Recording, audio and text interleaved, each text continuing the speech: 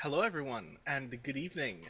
Thank you again for joining us yet again for another session of the Pitman Sculpture. We are now on session 3 of this wonderful Apocalypse Keys miniseries here on Speculate, joined with our lovely friends from Queen's Court Games, who I'm very excited to play and get into more shenanigans with in just a little bit. We have been through a great deal so far, and I'm very excited for us to hopefully clean up the mess that we have made. But before that, obviously, a bit of housekeeping notes. A reminder to everyone that you can support Speculate on all the lovely content that we make by checking out the website at speculateSF.com or joining us at patreon.com/speculate. We are very slowly aiming to grow and gain more resources so we can make even more cool things like this for you at the level of quality necessary for it to be as entertaining and valuable to you as possible. So if you can support us, and of course also support Queen's Court Games, who also makes a great deal of lovely stuff as well, you would be doing all of the wonderful AP that we make and strive to make in the upcoming year a great favor. So please, definitely do that. But as we prepare to dive back into the mystery of the Pitman sculpture, I would like to ask all of these lovely people to please let everyone know who you are, what you do, and who you will be playing this evening. Starting with Mike. Hello, everybody. I'm Mike. I use they or he pronouns. I'm one of the co-hosts of Speculate, along with Brandon and Greg. I am an author, game designer, and actual play person here. My latest book is actually Candela Obscura, which is a tabletop role-playing game by Darrington Press that I contributed to and did some consulting on. It is a investigative horror game, and you can find out more about it at darringtonpress/Candela. I am playing Tempo, the Last, who is a kind of fish out of water superhero who has been quote unquote saddled with the loser team of monsters, who in fact are awesome and wonderful and all deserving of love.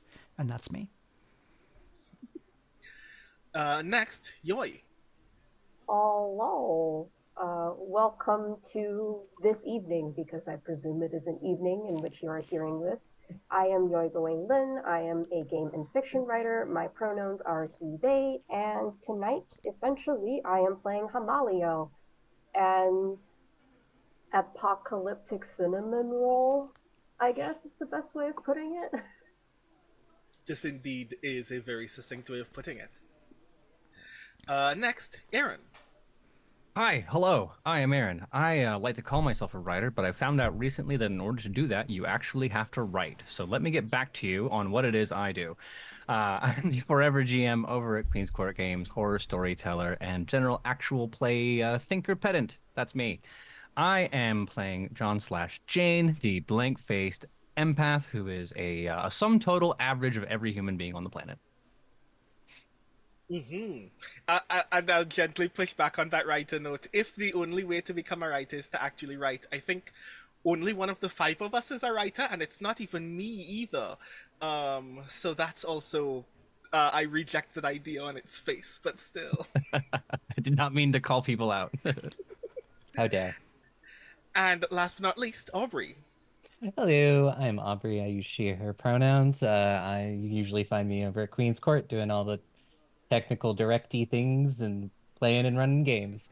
And I'm also the co-producer and the GM over at Goblets and Gaze. And tonight I play Ciarra, your local pyromaniac with a nice, neat new sword collection, who also uses she, her pronouns. I forgot you had a cursed sword. Yeah, sword things happened. We're gonna get to that very quickly at some point. But as for me, I'm Brandon O'Brien, and I keep the keys so you don't have to. I am one of the co-hosts of Speculate and a writer, poet, and game designer from Trinidad and Tobago, and I am here with the sole purpose of ensuring that the shenanigans become more catastrophic for all of these lovely monsters. So we should get right into that. as our lovely representatives of the post office, the lowliest branch of division, have gotten closer to the Pitman sculpture, they eventually discover the two nerds who just bought it on the internet on a lark, who are surprised and frightened that they're being followed, at which point they reveal that they've been being followed the entire time and not by this group. At which point, all hell breaks loose at the hotel where everyone is staying, where several members of the Beatographs come to claim the Pitman sculpture in a very messy fashion, and have laid waste to most of the police officers who are present. In an attempt to escape, Ciarra blew a hole through the hotel wall. There is like piles of gold and jewelry and broken trees everywhere that the Beatographs made in order to escape you. And now, having survived the ordeal, the post office representatives now have the Pitman sculpture in a glass case, and also are surrounded by dead or injured police officers and a broken building that they now have to answer for. And we're immediately going to get into that by first checking in with Tempo. Tempo, you have an opening move for the session, yes? Yes, so I have the move A Flickering Hope. At the start of each session, describe a memory you have of your people. Choose to speak with love, sorrow, or both. Say what you hope for, spend darkness tokens, and roll. So I'm going to build on the memory from the end of last session where the kind of consuming psionic horde threatened the Relayum, and the Relayum created weapons such as the Blade of Psionic Annihilation. We're going to jump back to the time when Tempo had to last use a Blade of Psionic Annihilation as the kind of non-military leader of what was effectively a militia group that formed in the vacuum of like broader top-down organization, because the consuming horde known as the Noise came over the Relayum very like suddenly,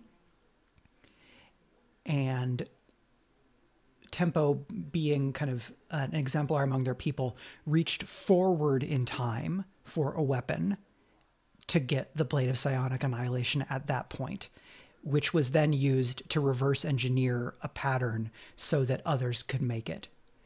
And we see now that the blade that they reach for has a same identifying mark that Tempo has just grabbed from the past. There is a small fracture or a fuller down the blade, and we see Tempo basically cutting through hordes of like silvery yellow metallic too many limbed insects with wings that go in directions that they shouldn't, and a psionic hum that can be described as nothing more than just a pervasive headache. And this memory for Tempo is all sorrow, even though they are fighting on behalf of their people, because they're having to deal death en masse. And they're going to this because they hope that they will never have to kill on that scale again for any reason. Okay. And I'm going to spend 2 tokens and roll. That is a perfect hit. So on an 8 to 10, your memory grants you an epiphany. Choose 2. Describe how a fellow monster reminds you of someone from your past. Gain 1 bond with them. Describe how the tragedy of your people haunts you. Gain 1 bond with what the darkness demands. Describe the long overture of the apocalypse and how it claimed your people. Uncover a key. So because I get 2, I'm going to take a bond with what the darkness demands, because we see in this moment, and Tempo realizes in this moment, looking down at the blade, that they may have in fact created a paradox. I was about to ask if that was a possibility that happened, because that's the same sword that you have right now, Right. which So- means that this sword has never been made before. That sure seems possible, doesn't it, Brandon? Who knows? Maybe we'll find out. Yes, I am very excited to find out. So the other choice I'm going to do is describe the long overture of the apocalypse and how it claimed your people. We get then a flashing montage of more and more threats, internal and external, where the Relayum are drawing more deeply on their void magic and their temporal manipulation. And it's just, here's an excuse to go a little bit further. It's desperate enough, we have to go a little bit further. And actions like the ones that Tempo has now taken, like bookends, are that overture. But that gives us a key. So I would ask you, Brandon, what key might kind of occur to Tempo or emerge from this bookending? So I love manifesting keys for Tempo as you are attempting to witness one thing in time and then time interrupts you. So we're gonna do that again. So you have now come back out into the front of the hotel and witnessed all of this carnage, and this memory washes upon you almost as a mirror image or a bookend of the carnage that is laid out in front of you on this street. Because there was a point during the noise war where the violence was so widespread and so many civilians were called to arms in order to defend against the noise, that for large portions of the tail end of the war, entire theaters of war would go uncleared for months. That you would engage in a battle on a city street somewhere, and those bodies would remain there because everybody else was fighting or hiding. And you are looking right now in this memory at a street in one of the otherwise more bustling city centers before the noise attacked. Dozens of noise and Relayum both lying in the street, severely injured, already gone. The street is quiet except for this weird buzzing. And you settle on this memory for a bit, trying to recall what point of the war is this. And then you focus a little bit and you realize all of the Relayum that are injured or dead here have not been harmed by noise.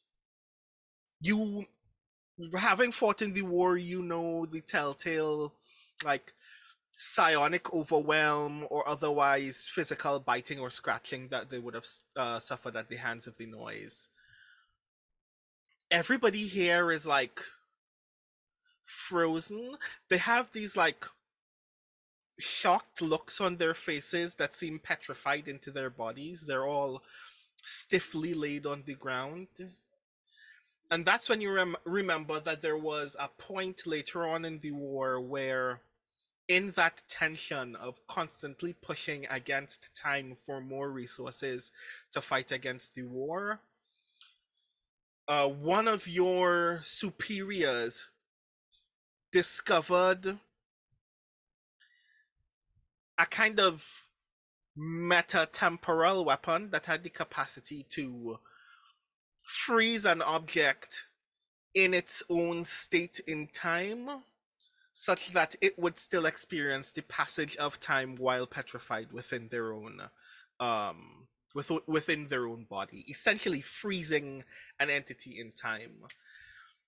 And at first it was just like, let's make arrows that did these things, or small bolt guns that did these things, so we could aim specifically at the noise and prevent any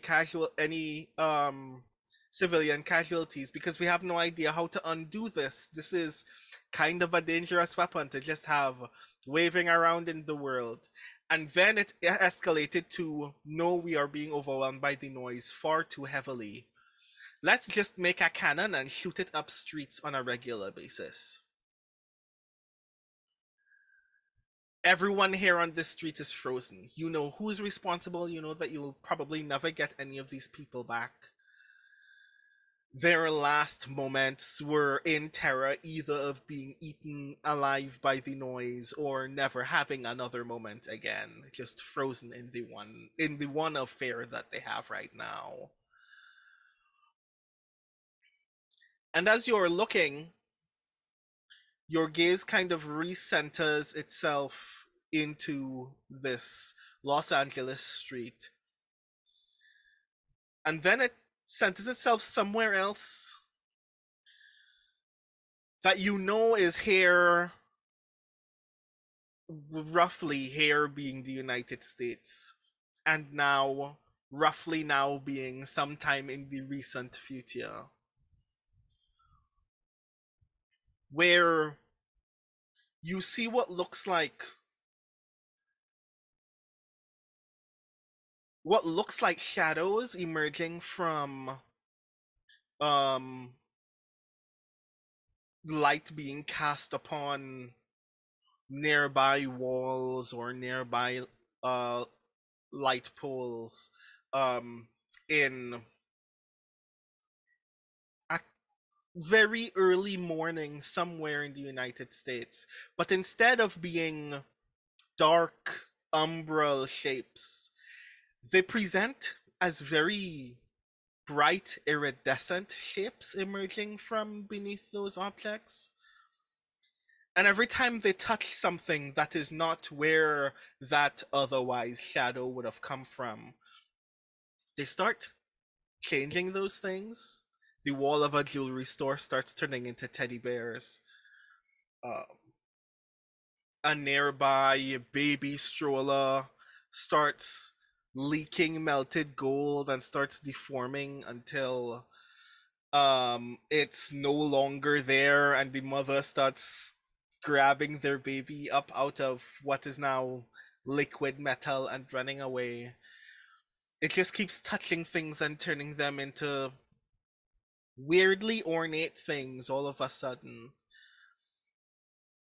And you get this impression that that's not going to stop, that it's a thing that once it starts happening, there is no physical force that can undo it. It needs to stop on its own. And you watch it in this manner of seconds in this vision. But for you, passing out over days, you see these shadows start consuming everything that it can touch until only a few shadow casting objects remain because nothing remains to touch them. And streets are as desolate then as they are now. But in the place of petrified Relayum, you see bankers and teachers who have turned into golden statues, or piles of jewelry, or weird expressionist paintings where you know someone or someone's car or someone's house or all the things that make up the weird collections of our lives have now been reduced to all of these otherwise beautiful, in scare quotes, things.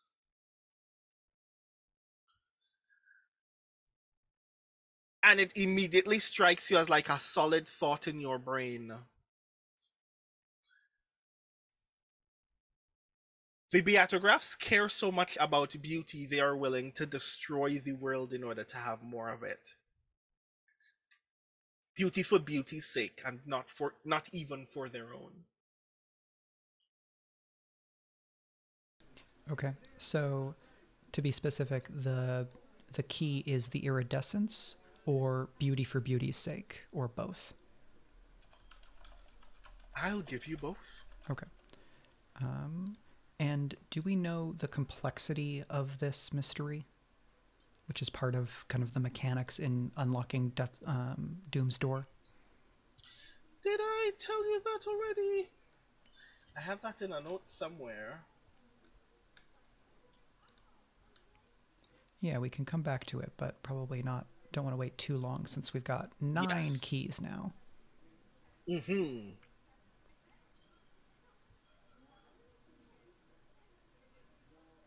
But yes, those are the keys that you have now discovered. Okay. Cool. As you return to the present moment, what are your thoughts now about the scene that you are still witnessing in front of you? So the presumed Beatograph person has disappeared, projected off by a massive golden tree trunk. That the goldenness of it reminds me of the kind of dangerously excessive gold in the vision of the iridescence. And when we get a kind of POV shot as if from Tempo's sight, and on the street that is somewhat ravaged by chaos, there is a double image overlay of the Relayum street for just a moment until kind of Tempo blinks, and then the audio that Tempo is actually hearing kind of turns up and replaces the memory of the desolate street, and they turn to the sound, which may be a civilian, maybe something else.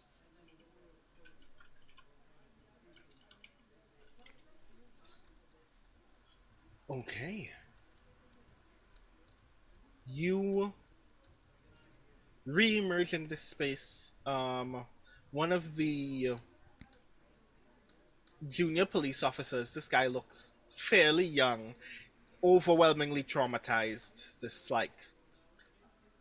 buff, but obviously very scared 21-year-old comes up to you first and goes, "Can anyone just explain to me just what happened? We were here looking for those two," pointing at Collins and his companion.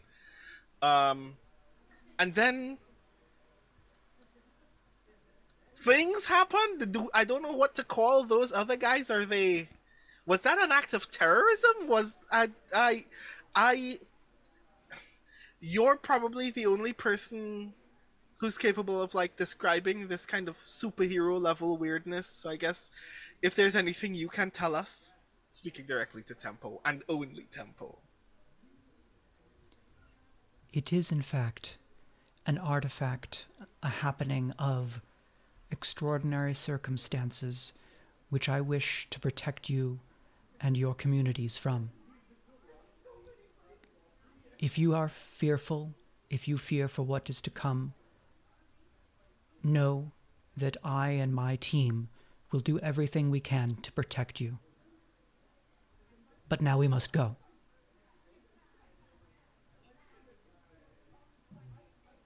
Go? Why are we going? Where are we going? Apologies. Grammar in your language is imprecise. My we is my team. You may remain here and see to the safety of your community.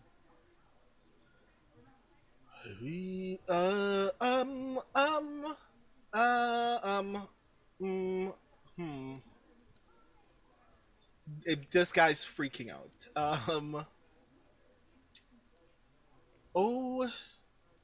Okay. What was the first time you decided that you wanted to become a protector?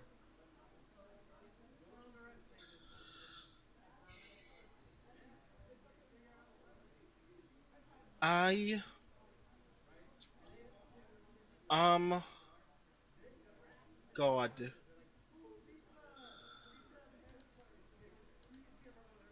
I lost my little sister in a drunk driving thing. I was still in college when it happened. I wasn't even in the state. Um,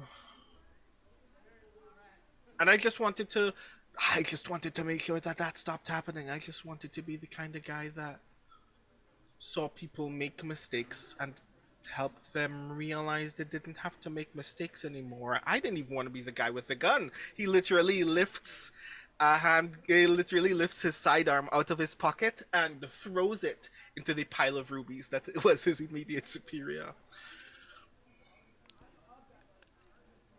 I have not been on this world especially long, but if this form of protector does not suit you, there are others, and you may yet protect so that others do not suffer the loss that you have suffered. I am sorry for that loss, and I share in your grief. Grief shared is grief reduced, and we shall carry it with us so that we may use it to protect others. Now I must go.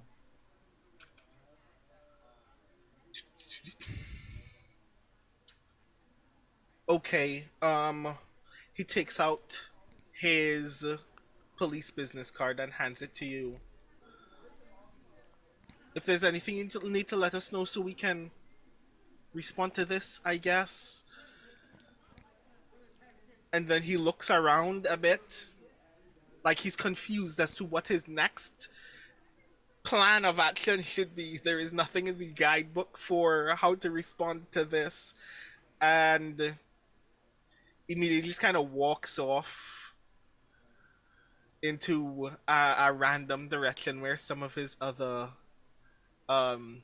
injured or dead colleagues are. As you are headed towards the group, Ciarra, Yes, you also have a beginning of session move. I do. It's not nearly as involved as Tempo's is. Um, Mine is called My Hands Around Your Heart. And at the start of each session, I choose another PC to be your heart and share the burden of your power with, and say why you hope they will save you from what darkness demands. Um, Mm-hmm. and for this session, I will choose tempo, and sort of the idea of they inspire me to be better, to push past the darkness. Okay. You are still in the front of the hotel, right? Yes, I am. Cool. Um, Tempo, who are you approaching first out of the rest of your team? Is Hamaliel still wreaking havoc on the other side of the building, or did that end? Oh, That ended. no. That was also in front. Okay. That was before the Beatographs fled. Yes, I am in the front of the hotel with Ciarra, and I like to imagine that Hamaliel is quite um socially foolishly like playing with the rubies that the lead cop used to be. They're just kind of mixing it around and poking it because they are fascinated. They are the law of dissolution, and this guy literally dissoluted into rubies. That's not something organic life does. Huh. The laws sure changed once they died. Mhm. So they're just basically mucking around in this and like clearly taking up a handful to put in their pocket for later to study or mess with. Yeah, I think Tempo looks for Jane at first because he's the one who is supposed to have the sculpture. Yeah, and you can tell because Jane is wearing the same hoodie that they have worn literally every time you've met them, and the hands are still in the pocket, but there is a very suspicious statue-shaped bulge, like right in the chest region. While they're using the gloves to, go, I don't know how you clean up this kind of place. I suppose if left to their own devices, it'll be a moment where like one glove off screen is just reaching over to Hamaliel and being like, maybe not, and just like a slow tap on the hands. But aside from that, yeah. doing the thing where I've got one of these swords sort of like up over my shoulder, you know, just sort of like, yeah, we did good. Which I will qualify another thing because I didn't get to qualify it before, but for the purposes of making them as cool as possible, I'm going to qualify now. This sword is as big as a gunblade. Yes. So in whatever reaction John is having to any of this is not on their face, both literally, but also just no sense of remorse or sadness, but also like joy, just flatlined. So as tempo as you're approaching, the one hand that is not currently occupied, pointing at the chest, like looking for this.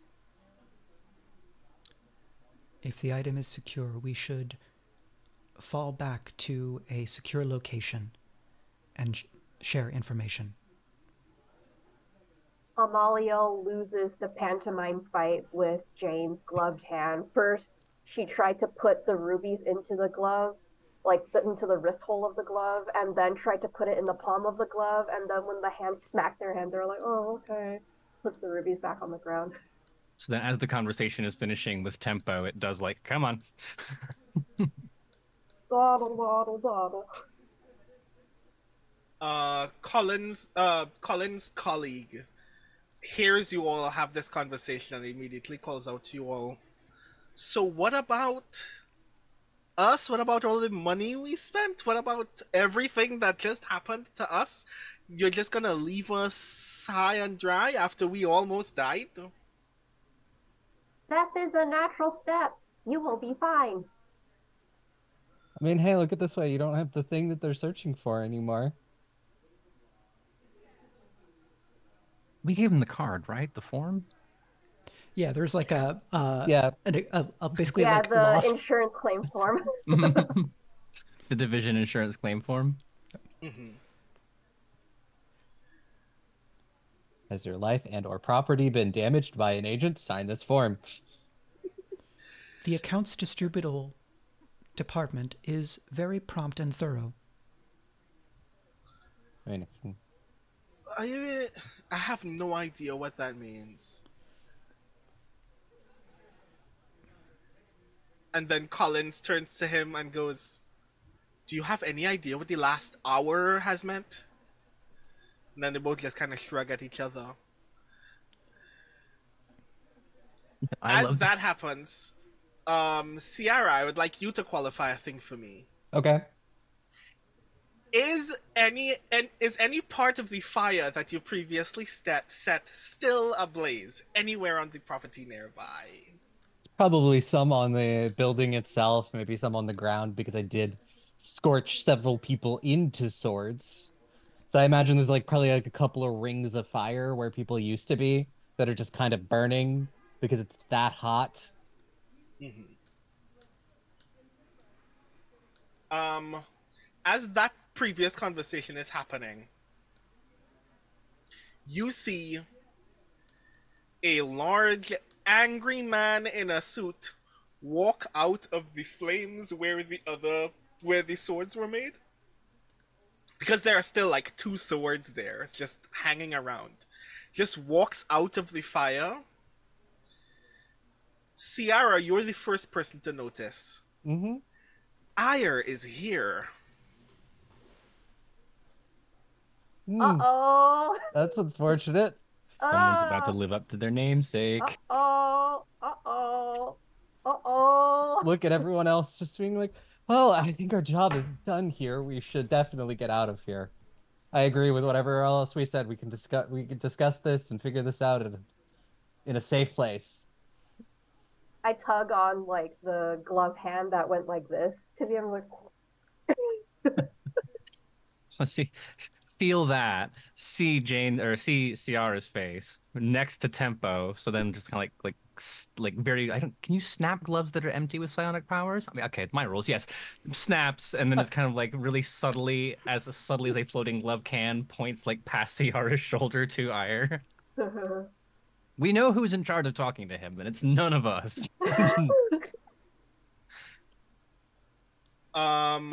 Ciarra and John, you see Aya, walk out of the flame, step to the side.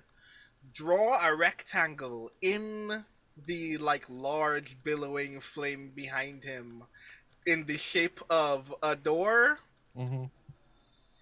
and gesture the fire forward as if genuinely opening a door. And then he points at Ciarra and gestures towards the open door frame. Just her? All of you. Hamaliel picks up the limo door from the ground and moves in front, holding it like a siege-breaking shield. You walk past Aya. Aya puts his pinky finger on the limo door, and the entire limo door melts. Aw. You're going to have to pay for that. Get inside. But that was our emotional support limo door. We gotta get another one. Oh. I'm not going to say no. I'm obviously going to follow. Yeah. As you all step through the door, you are now back in the post office. The flame closes behind you, and you realize that it is essentially the front door of the post office that has now regained its normal shape and materials. And the very first thing that Aya says, before he even turns around to face you all again, he goes, "Why do you only have 80% of the Pitman sculpture?"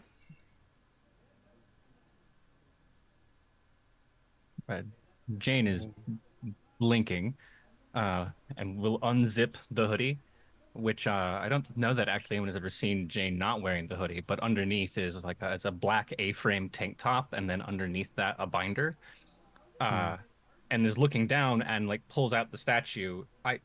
Having no idea what 80% or 100% looks like, but is When you look at the glass case again, it is just the pewter outline of the fabric that would have rested upon the rest of the bowler hat topped figure of the veiled gentleman floating in the air inside the glass case by itself. The outline of the rest of the statue is no longer there. That seems significantly less than 80%. I was like this when I found it. No, it was No, not, and it you know wasn't that. like that. It wasn't like that when we found it. It looked very different.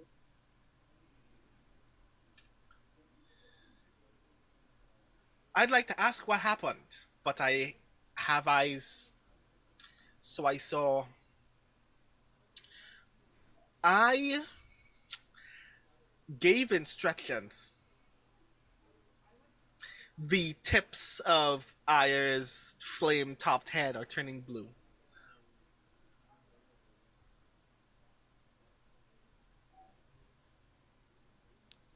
Can anyone remind me of the instructions that I gave? Ciarra, can you remind me of the instructions that I gave?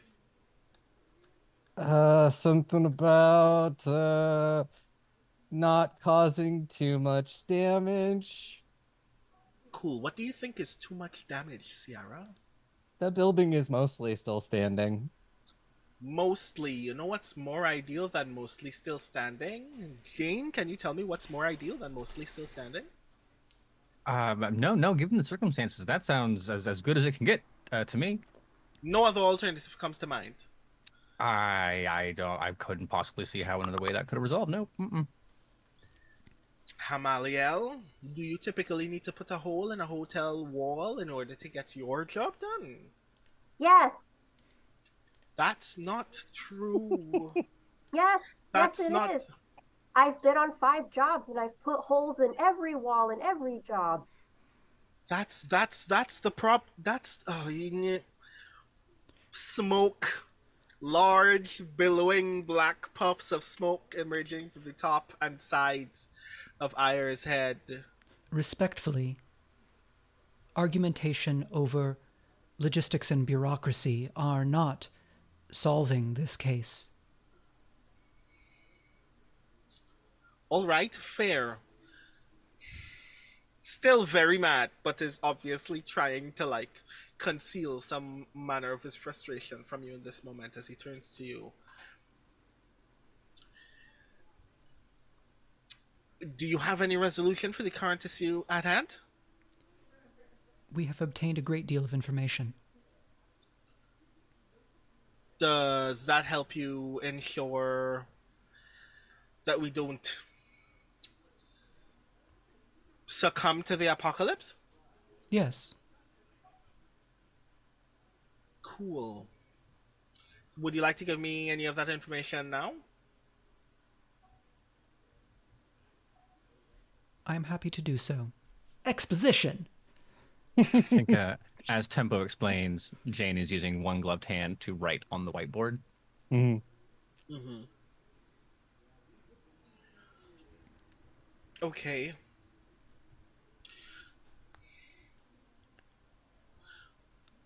Okay, this kind of makes some sense.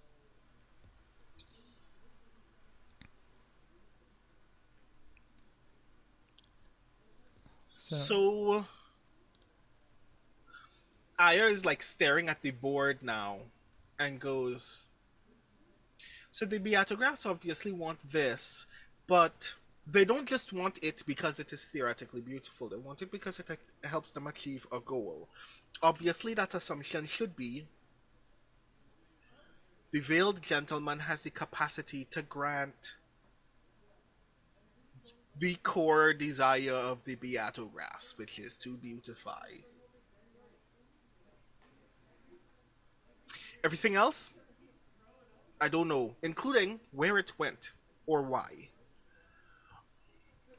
There is a additional party. Masked individuals. I have reason to believe they are not associated with the Beatographs. Not as... Weren't they with? Didn't they come with whoever attacked you?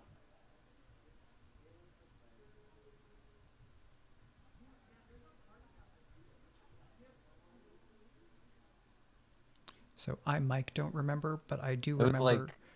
Go ahead. I was like, I don't think they... I'm trying to also remember that.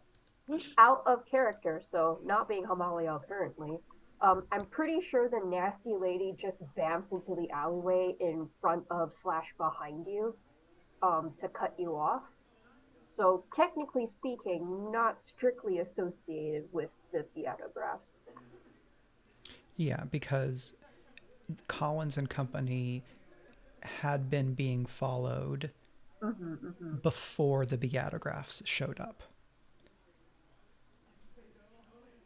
Right. So the people that Collins and company described were those cloaked masked figures. They've never seen the woman in pink. But the woman in pink summoned them when she arrived at the hotel. So it's reasonable to assume that she's associated with the Beatographs, but the only person who would know that is Ciarra, because Ciarra is the only person who's seen all of them.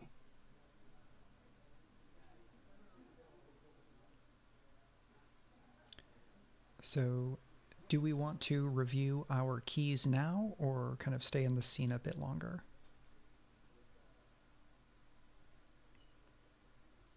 Because I'm role-playing the scene essentially as Aya talking through the information that you have all had in the hopes of also discovering, in particular, what the door of power might be and what it has to do with the fact that the core of the statue is gone.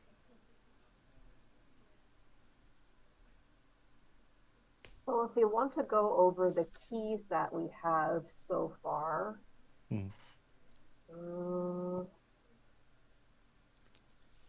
So some of these are a lot longer because I wasn't totally sure which part was the key.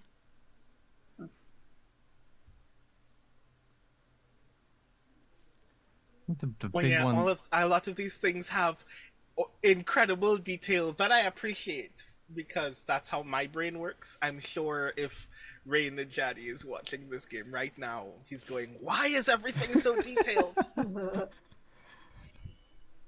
I think the ones that leap out as the most important to me right now are the origin of the sculpture, Notch. Yeah. Um, there's the memory of like the iridescent knot shadow thing that transforms everything around it. Like that's the newest one we've gotten, the beauty for beauty's sake. Yeah. Uh, Before that, Hamaliel shattered one of the cloaked figure's lockets, and then inside that locket was the photo of the husband, the wife, and the child. They were the ones, or one of the adults that like we had found was in the photo with like the photo included one of the figures that we were engaged with, Yeah. whose face had like a Count of Monte Cristo style mask, but the face is covered in tattoos that are meant to resemble scars. And so I think like the first one is like the origin of the Pitman sculpture is like the power of the MacGuffin. The 9 is the function, and the 7 is the who. But based on what comes before that, I don't know anything that leads us to like what the door do or how you turn it on or where it might have gone. That's where I am as a Like person. the people muttering, wanting to be beautiful, like the cocoon imagery. Mm-hmm. Yeah, that what you mentioned there, Audrey, seems to be stuff that reinforces the idea of beauty for beauty's sake. So like Yeah. that might be just I here's the mean, process of people getting zombified into beautiful things.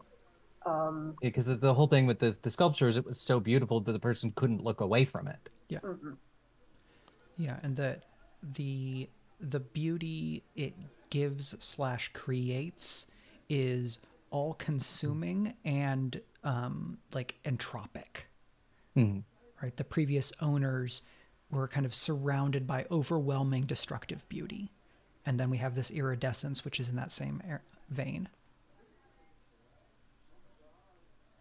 Perhaps one way we could move forward is see if we can identify the people in the locket, because right now it doesn't seem like we have anything that points us to a location or a person. Right. Because the tattoos, the scar tattooed person could be the harbinger.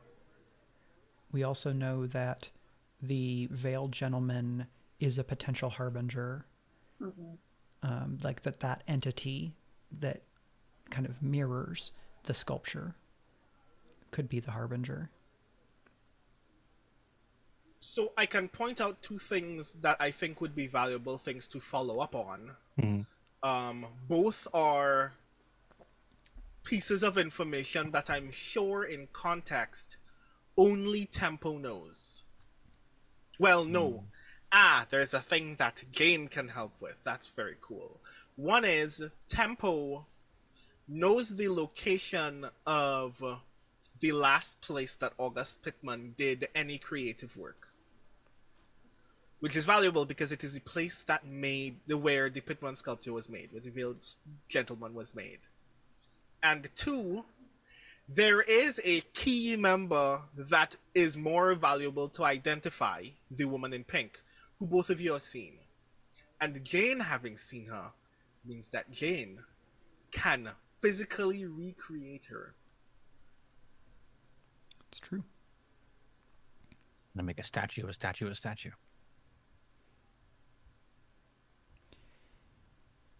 So if we think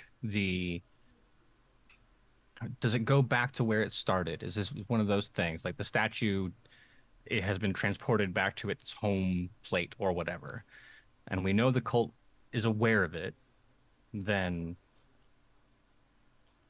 that leads to, well, we're not allowed to knock down any more buildings. We can infiltrate. Is that on the allowed list?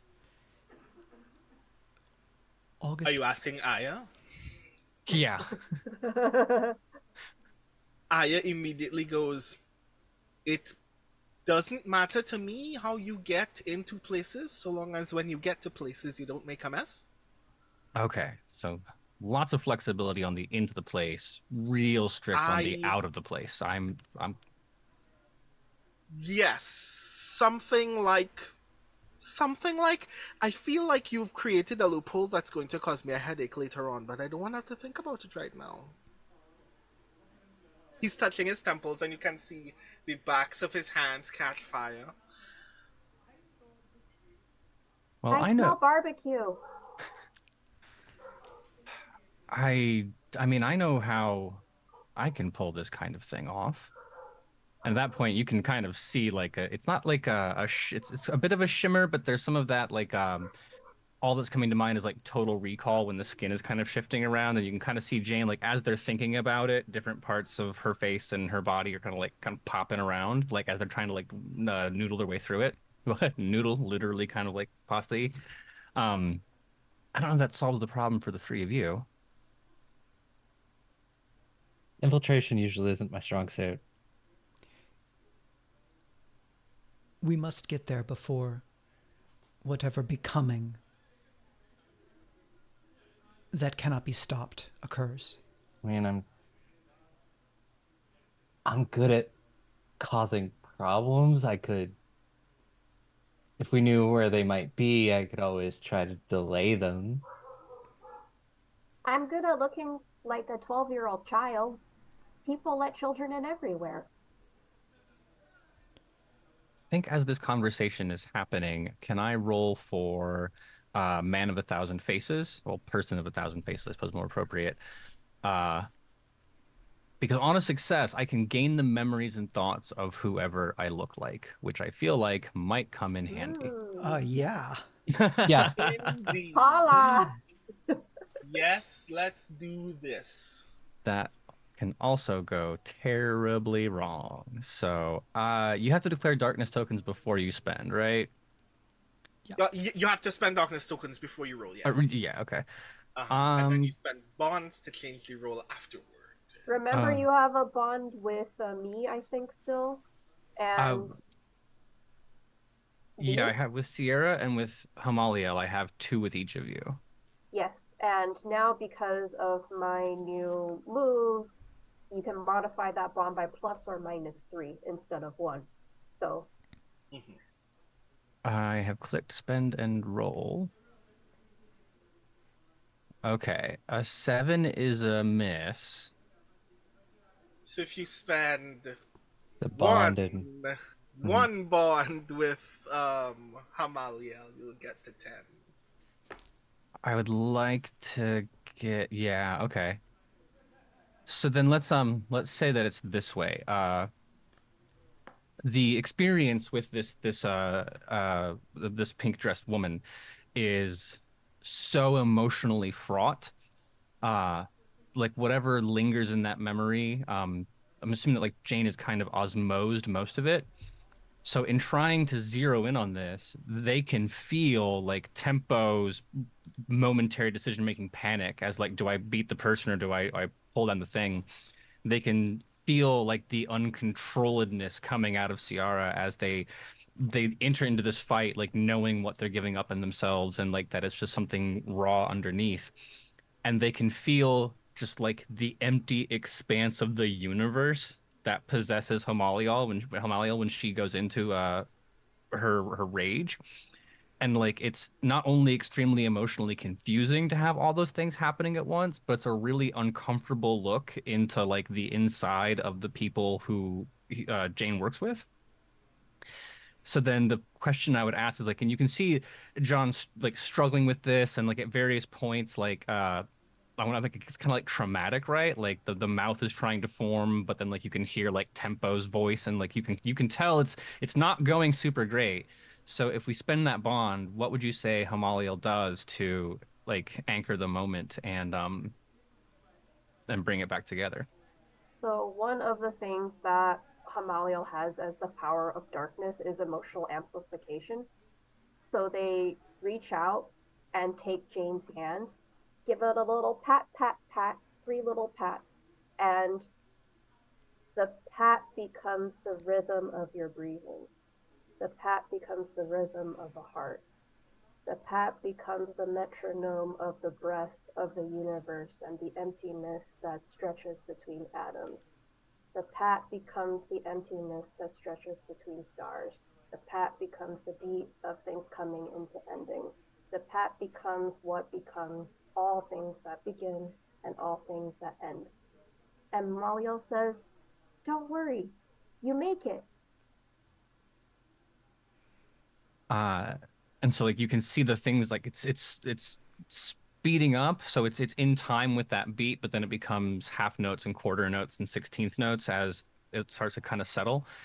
And then when Jane emerges blinking from this, the outfit doesn't change, but the rest of the body is now this pink dressed woman, but stuffed into a hot topic, essentially. And just kind of blinking forward, well, I guess down towards Hamaliel. Okay. So on that 10, the thoughts and memories come together in song and your form harmonizes with it. Choose 2. I would like to choose that the shape and form is stable and will last as long as I can maintain it, or as I can maintain concentration on it. And then second, that I gain the memories, because that was the thing that we wanted to do. I really hope that this person thought real long and hard about the path to their secret hideout and the passwords they use and the security measures and right. Please let this nasty lady be the IT manager of this entire cult. That would be great for us right now.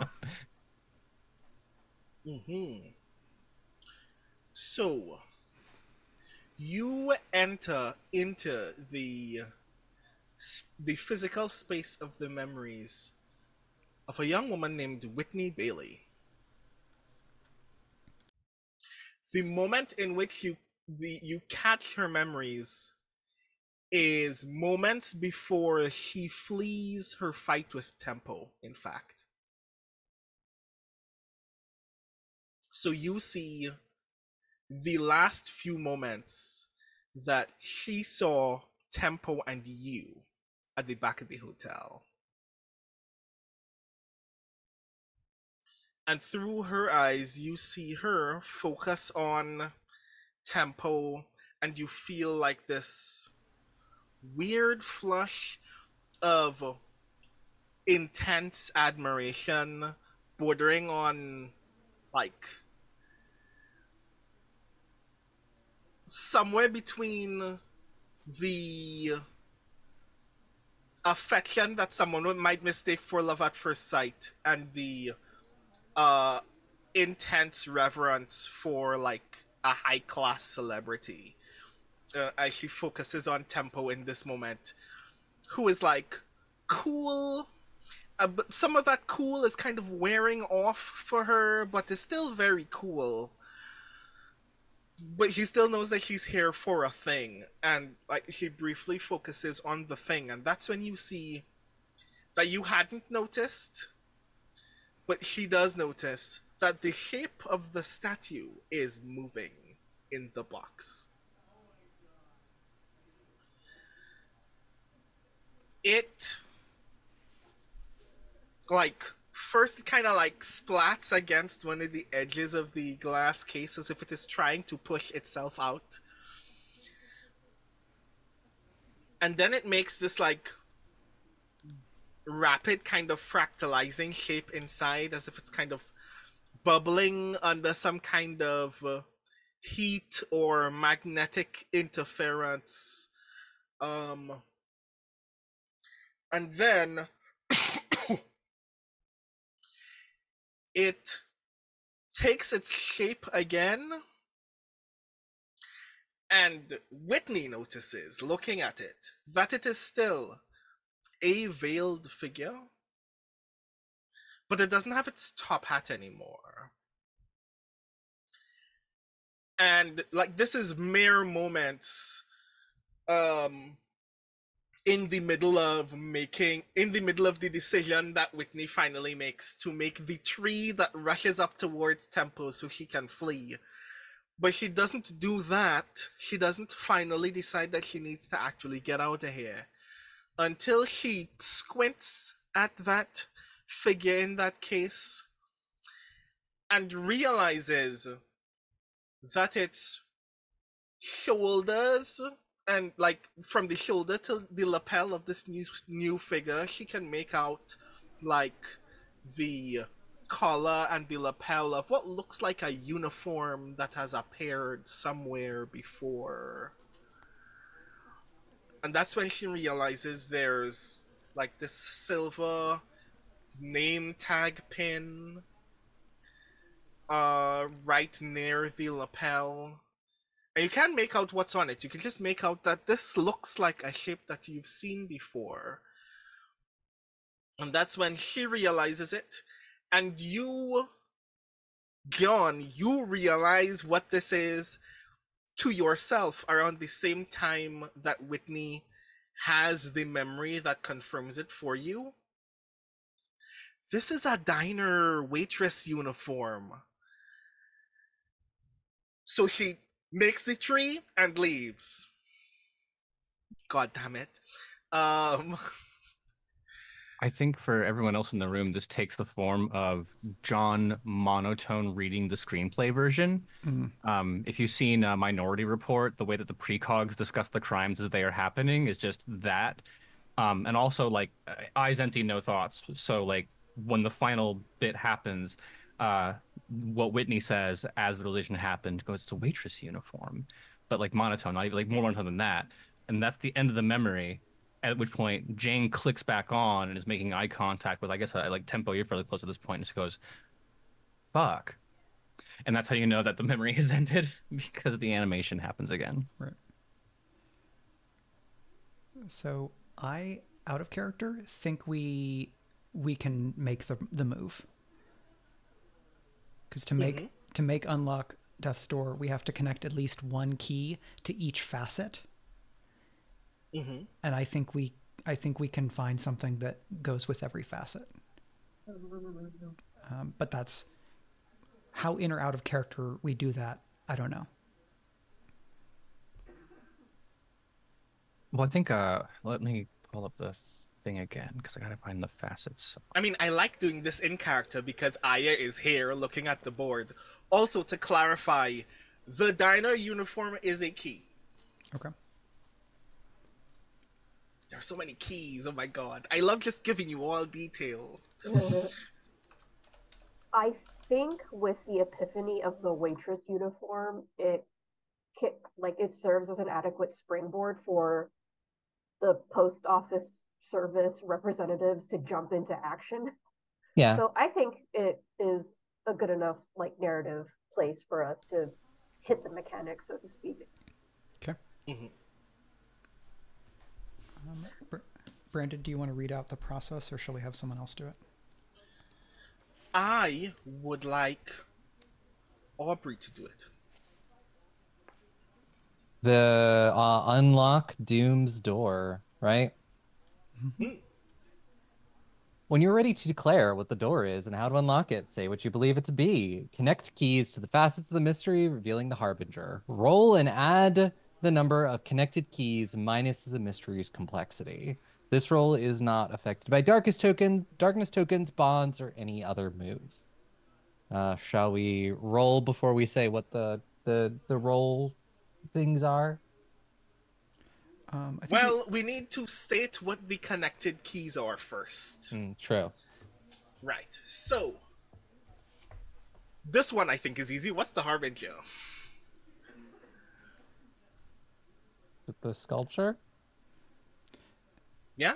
Yeah. Well, yeah. And the the origin. Yeah, the and entity. the origin is the good uncovered key for that. I would actually argue that the Door of Power is a better match for the origin, because the place where the sculpture was made seems like a good place for the door, but that ephemeral image of cocoons in and out of a chrysalis could go with the harbinger because it seems to be in fluctuation. Also fair. Yes. So yeah, I'm going to move number 3 over to by the harbinger. And then somebody else. Should we do lines instead? Oh no, this works. So long as it is legible for all involved. Okay. I'm just going to move the clock down a little bit here. Maybe I can move it to a If you could put it behind, that would also be cool. Yeah, But it's yes. now on the GM layer, so you have to control it. So you were describing the harbinger with the cocoon picture, right? Mm.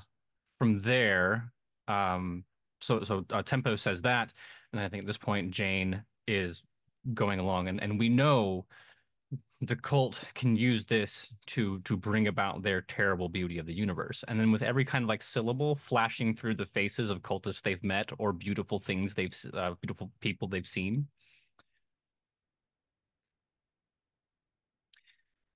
So then I would connect the where did it go? Sorry, I have it. It's right here. Yeah, number 6, the 3 people chanting with monotone focus, "We will make this world beautiful again," is the first one.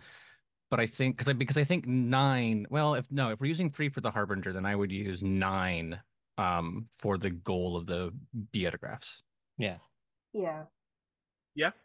That the iridescent not shadows, that is the goal. They want to unleash that thing and let it do. When it comes to the goal of the buyers, I feel like that 5 is the most immediate obvious because it says like they were just art collectors who Yeah. kind of stepped into something that was just much bigger than themselves. Yeah.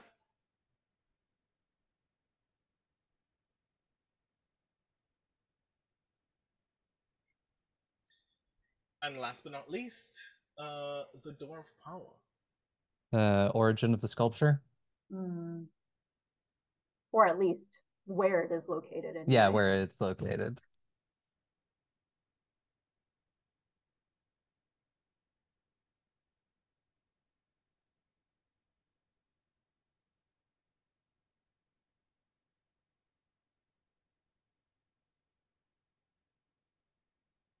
Mm-hmm.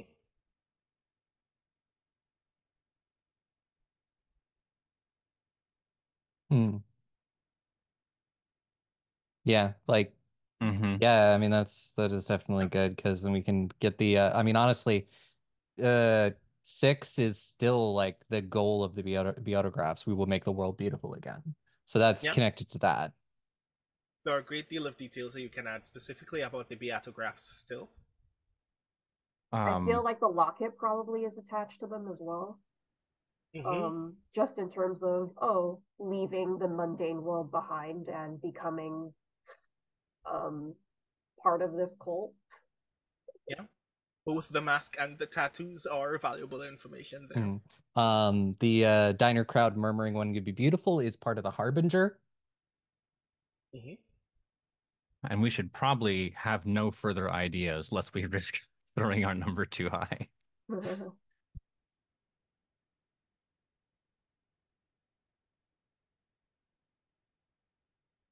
7.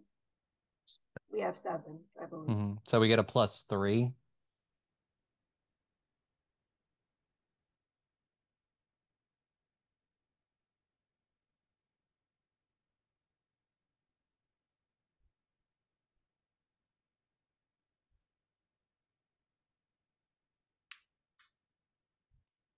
I mean, Tempo, what is your tenure on this team but a disastrous success, quite True frankly?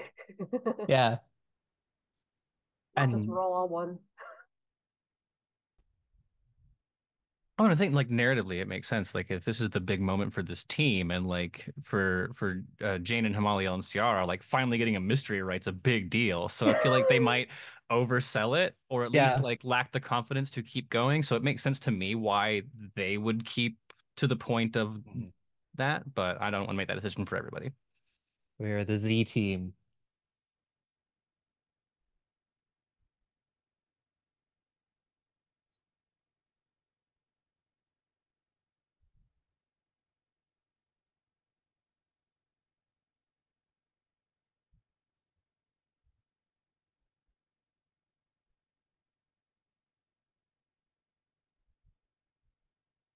That's one way to put it, yes. I was having fun.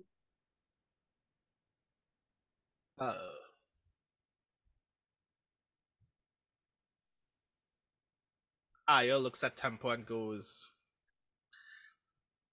all of those are words that you used. They're English words. I have no idea. Do you know where you're going next? I know how to get there. Okay. I mean, you blew up your last transport, I guess. So if you need a way in or out of somewhere, the least I can do is give you one door. After that, you're on your own. Oh, yeah, if we survive, we can make our own way back. Might take a little bit, but we'll make our own way back. Please survive. Don't make a mess in order to survive, but please survive. But Ire, you said that my existence was a mess. I did, didn't I? Yeah. Uh, True. Yes. Bye, Ire. okay.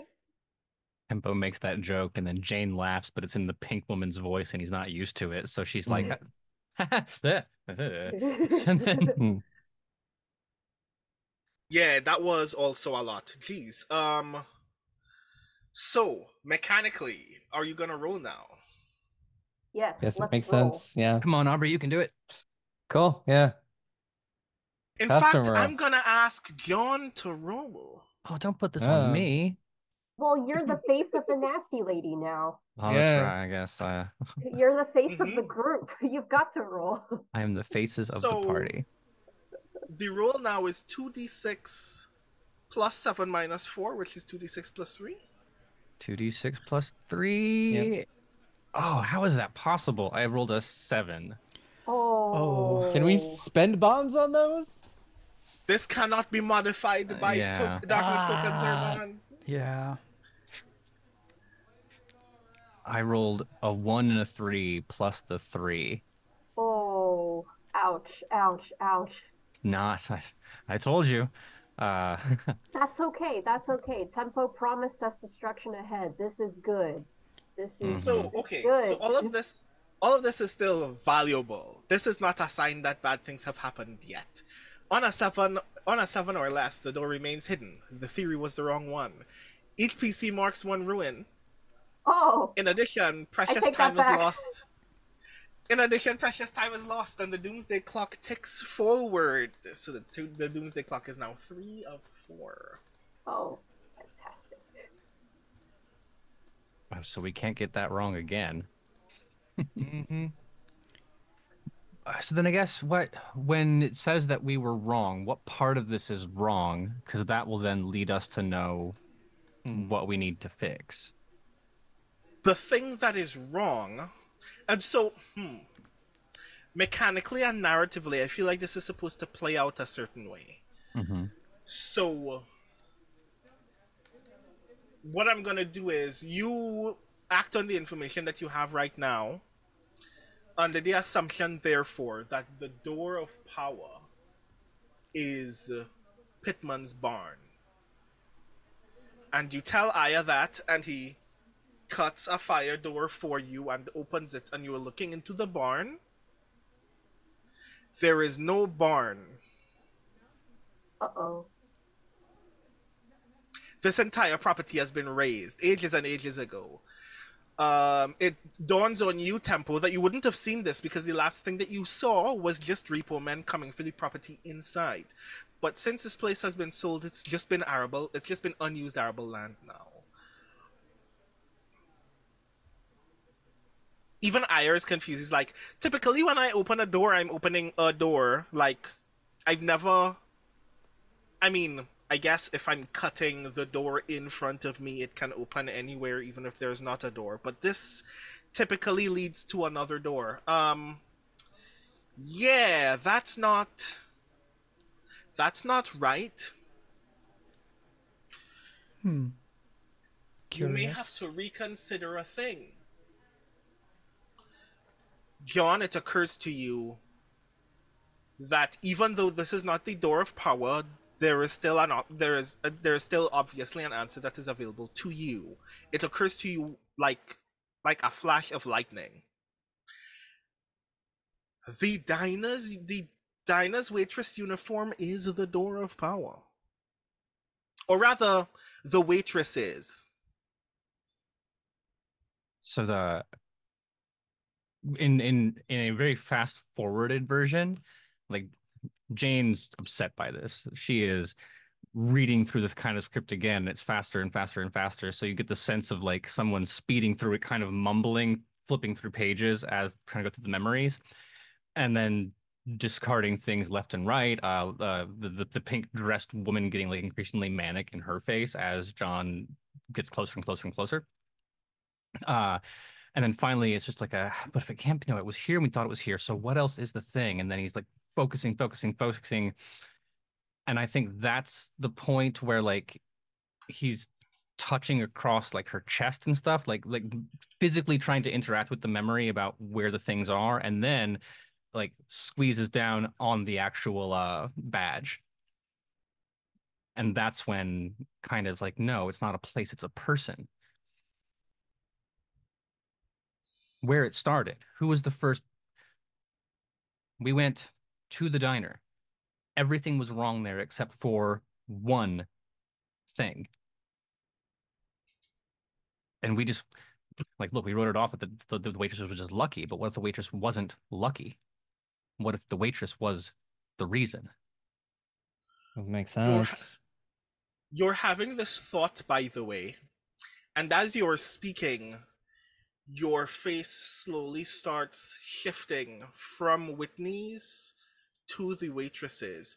And as it happens, you're realizing, not because you're tapping into the memories of that moment when she touched you, but purely as a process of doing the math, it occurs to you.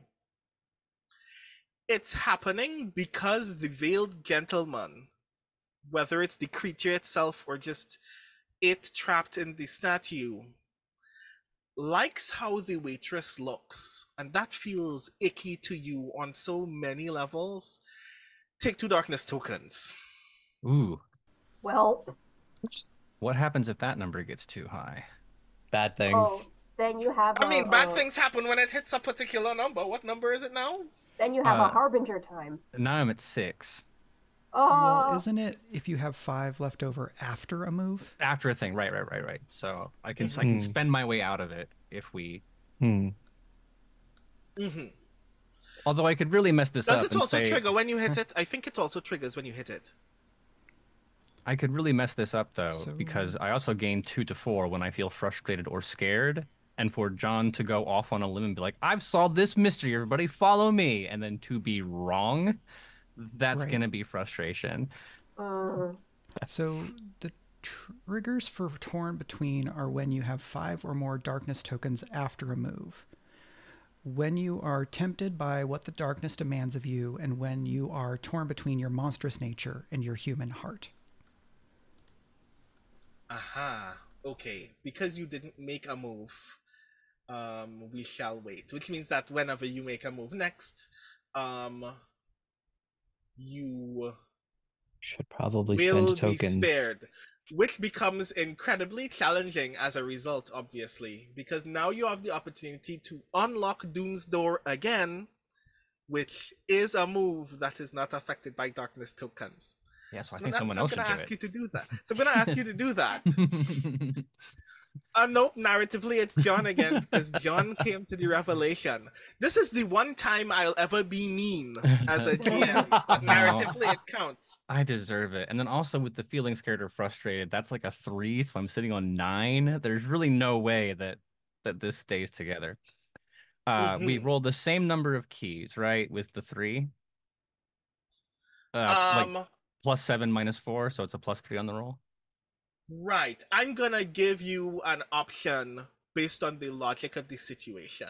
The discovery that you have essentially made is that the origin of the Pitman sculpture and the revelation about the barn and the farm that has been shared with you previously is still information about the harbinger that is still valuable. You have just gained new information about the Door of Power, which means that if you want, you can roll +4.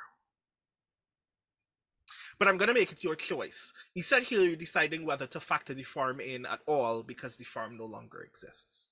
Oh, absolutely. Like, Jane's not logical. Jane screams at her boss. Jane makes light of small situations. Jane rides the elevator instead of fighting evil. Like, that absolutely will be the case that there's no safety thought here. Jane is just unbridled whatever. Did skip the detective schooling part of division and went kind of straight to work. So I will roll the +4 and I will get, oh boy. Oh boy, indeed. We're going to get... So a thing just happened, and you're going to learn the results of that. We're going to have a conversation after this break. So we will be right back after a very short intermission. A reminder to you all, of course, to take care of yourself in this moment as well, as we will replenish our monstrous bodies for a brief moment before we return to more of the Pitman Sculpture. We'll be back in a moment, folks.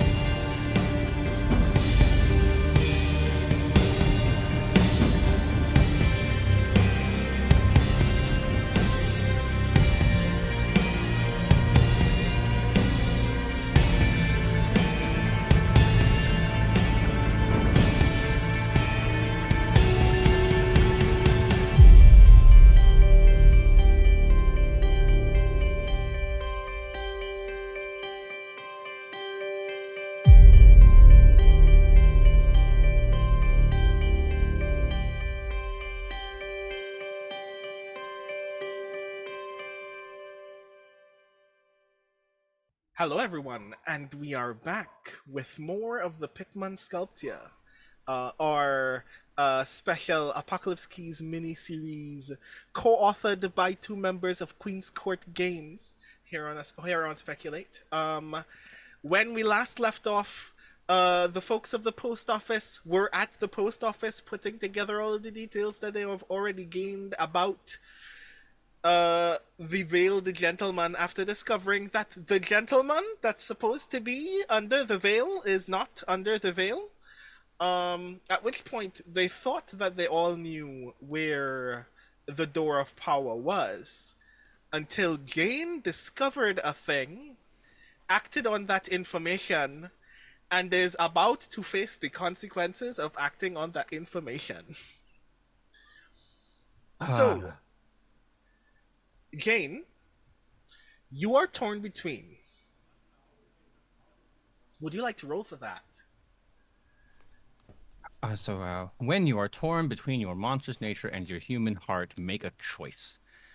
You gotta let your monstrous nature show and describe the damage your outburst cause, marking one ruin. You can describe how you diminish your power and conform to the pressures of humanity, losing all darkness tokens, or you can spend a bond with someone to describe how they, directly or inadvertently, help you regain control. How many darkness tokens do you have at the moment? 9. Cool, that's grand. I need to shed them. I desperately need to shed them.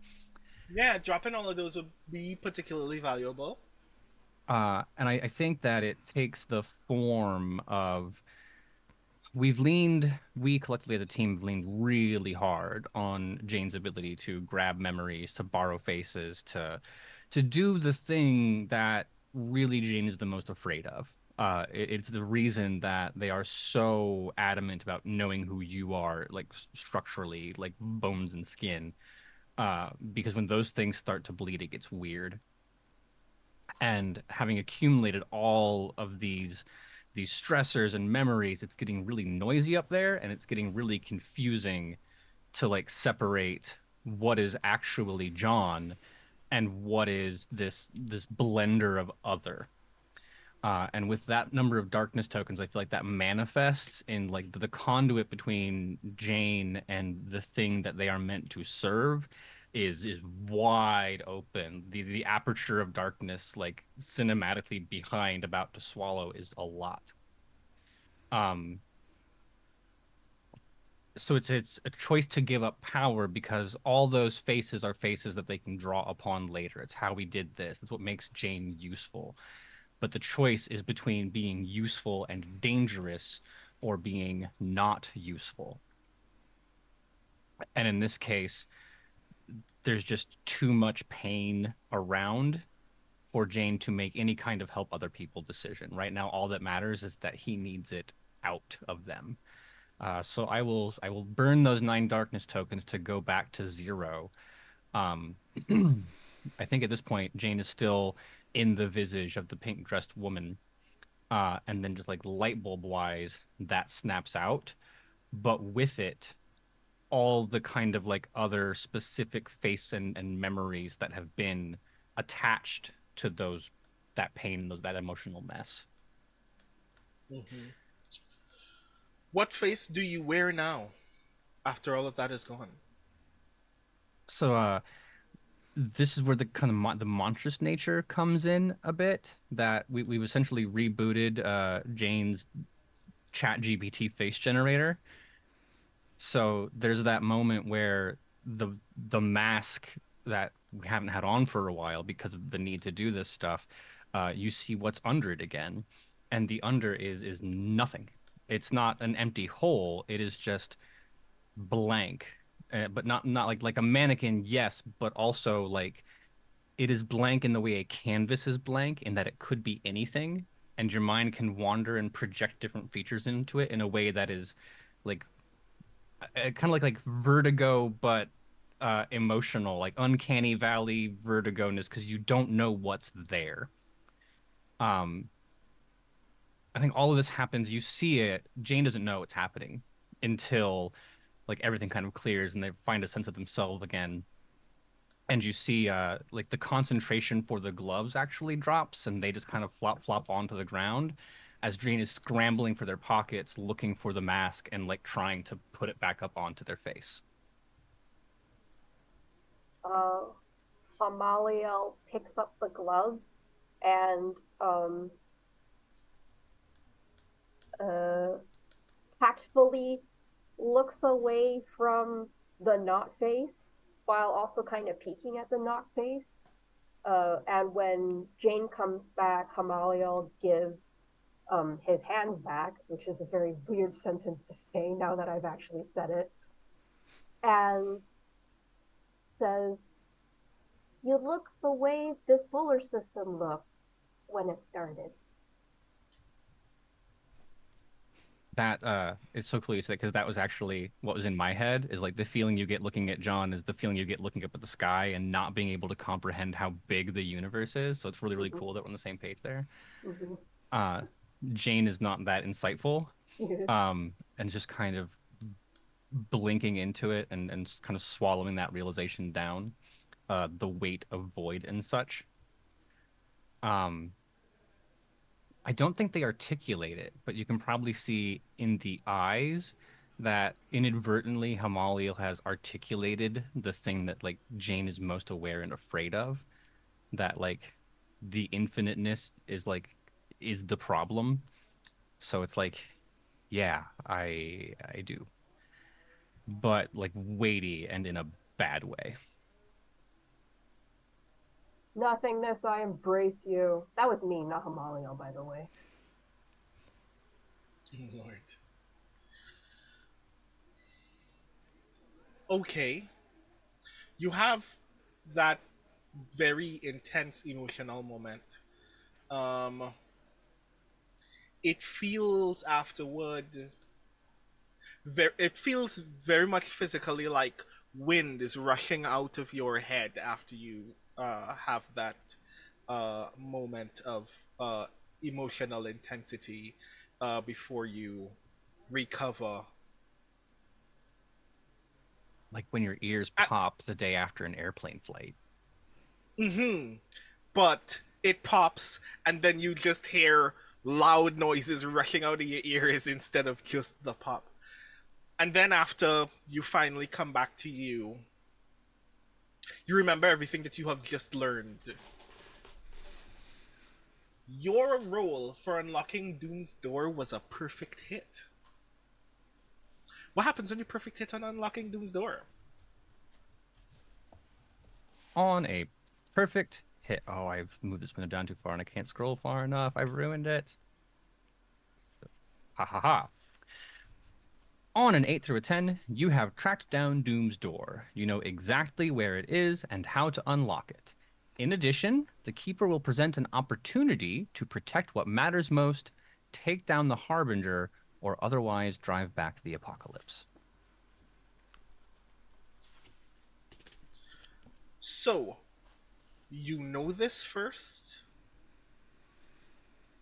Well, you know this and have the capacity within the post office to get there immediately. So you haven't really lost much time, even though you are aware that the Beatographs are headed in that direction immediately after leaving the hotel. And you know just as much as Whitney does. Is there anything... I will give you the opportunity precisely because I need to present an opportunity to you. Is there a thing that you'd like me to offer you? Is there something that you'd like to know or act upon that gaining more information from me or allowing me to think about will present for you? I think two things inform this choice for me. I think one, Jane has just had a too long handshake with what lies at the end of their ruin track. And then two, Hamaliel had in an attempt to be sweet has actually made a reinforcing reminder of that. because John is having this, wow, I am an empty void of destruction, and Hamaliel is like, you look like the empty void of destruction I'm from, and like those things have hit together. So I don't think that like the opportunity to protect what matters most doesn't make sense to me because right now John doesn't want to have anything to protect, wants to be as far away from everything. The specific harbinger tied to the Pikmin trophy is like yes attractive, but I think otherwise drive back the apocalypse because it's also Jane's apocalypse that they're worried about. So I think in this meta universe we've established, there are things trying to bleed their way into our world or to reshape the reality, and one of them is the veiled figure that belongs to this model, and the other is also Jane's stepdad. So I feel like if there's something that connects those two things, or like a universal truth that applies to those, that is the direction that Jane would be trying to revelate in. Aha. Let's see if this works. I'm going to offer this essentially to the group because at this point, Jane has already presented this information to everyone. And I'm going to give everyone an opportunity to discuss in character or out of character and veto out of character. But what stands to me is this. Jane, you're in a particular circumstance that is really interesting compared to the Veiled Gentleman. And interestingly, Tempo is as well, where both of you have witnessed,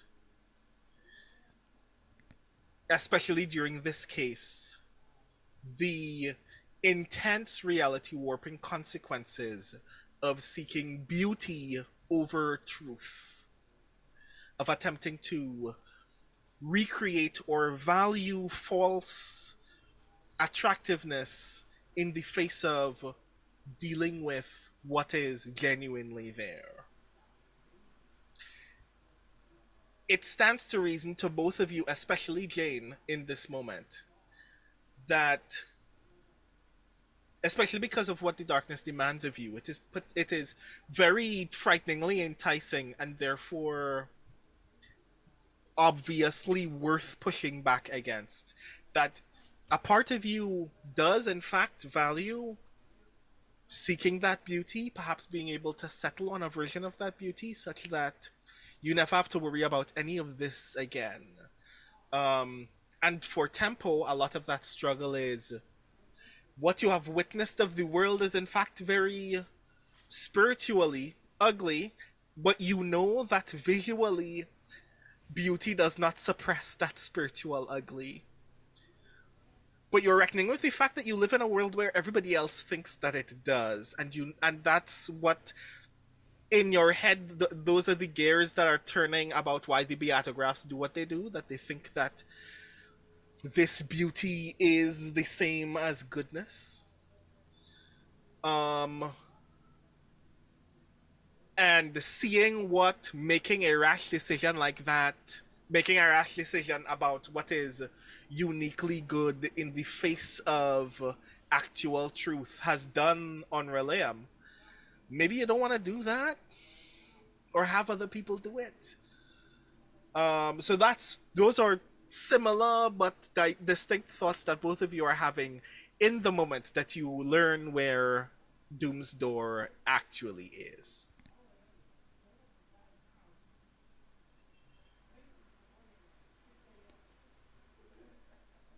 When you get there, you are consciously aware of the fact that some mana of the apocalypse will ask for both of you to answer the question, obviously with your bodies, of what is more valuable between beauty and truth in a way that will ask you to make a rash decision. You have no idea what that rash decision is yet, but it will be called for you to do. Knowing that beforehand means that you have a choice. When you get there, Do you want to know what's behind Doom's door, or do you want to make sure that it cannot be opened?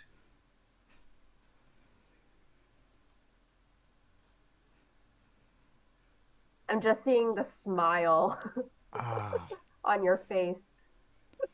yeah, podcast-wise, I'm like, oh, those are both so good. Sorry, people listening in audio medium, you cannot see me visually struggle with this.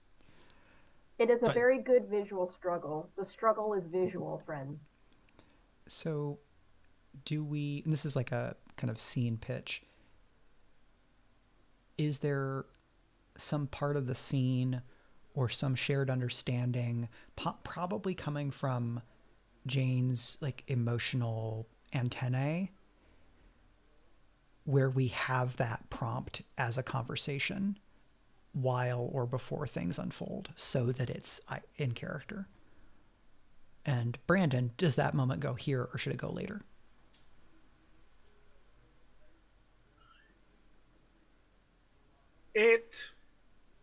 It happens in travel, Okay. but it's a matter of psychic feedback between Jane and Tempo as you go through Ayer's door. So it doesn't happen yet. Process that moment before I give you the opportunity to actually role play it, because as that's happening, I'm like Jane in that moment of like the awe of recovering from this state.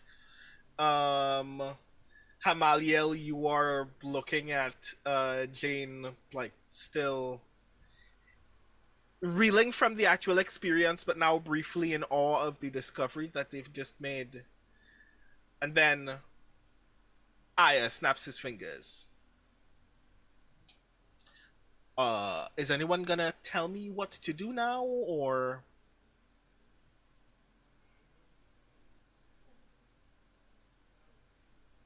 Jane, the last thing that you would have obviously let anybody know is that the waitress was valuable. We haven't actually stated to anyone else where the door of power is. oh, did I not? I thought. Sorry, No, you were still having a time, obviously. Yeah, I've been having a time for a good 2.5 hours. And just for me, because I'm Aaron says that it is in the diner, attached to the woman. So I don't want to. Okay. Uh, then that's gonna be really funny because Jane still having a time and thinking or assuming, I suppose, that they have just been blurting things out this whole time and that everybody else does know is like the kid who's daydreaming in class and just kind of assumes that someone else will answer, and then at some point looks up to find all four other people staring at them, and is just kind of blinking a minute and goes like, with the waitress, the diner, as if this should be self-evident because they have all the information that you don't. They don't know they haven't shared it. Oh no, that's no good. We left that diner so long ago. Should have burned it down when we had the chance. Well, we'll have that chance. No, Ciarra, no. So wait, why the diner is beautiful? No, the woman inside it She was the only one who wasn't changed. Like Jane reflexively reaches for that face, but has just thrown it away and can't find it. So We were right there. Okay, this makes no sense to me, but I'm gonna take you to the diner. Don't make a mess. He already starts opening a door to the diner. The door of the post office is now aflame. If you open it, it will take you to the diner immediately. Seeing as Hamaliel and Ciarra seem to have narratively established themselves as the chaos causers of this team, Hamaliel grabs Ciarra's hand and like runs through the door because Hamaliel's just thinking, we need to get to the diner. And the waitress lady. Yeah, Not sure we why. don't know. We don't understand the full breadth of everything. It's like, okay, No. it's at the diner with the waitress who wasn't changed. Yeah, and that Ciarra didn't burned down and that we can now burn down again and that I smashed the double doors to with a limo door. We need to get there. We have no idea what we're yelling about. Let's go. Yep. Um, I don't know how long this process takes, but I want to pitch that, like, Tempo, I'm assuming as Team Dad, is making sure everyone has used the bathroom and packed their things before we all go through the door. So Ciarra and Hamaliel tear off, and then John is supposed to be next in line, but instead is waiting and, like, kind of making a really thoughtful eye contact for, like, a really good pregnant second. And then, with your consent, Mike, I would like to use "You Can't Hide Your Heart from Me" to uh you are sensitive to the surface thoughts and strongest feelings of those around you. When you deepen your senses, spend darkness tokens and roll. Because Jane knows what's going on with Ciarra and Hamaliel. They are fairly transparent, but the disappointment from the first thing has happened. And then also, like, Ciarra and Hamaliel have understood and recognized, like, what Jane is. But this is, like, you have now had time to process it. And before we go once more into the breach, my friend, John wants to know how Tempo feels about him. Yeah, absolutely. Go for it.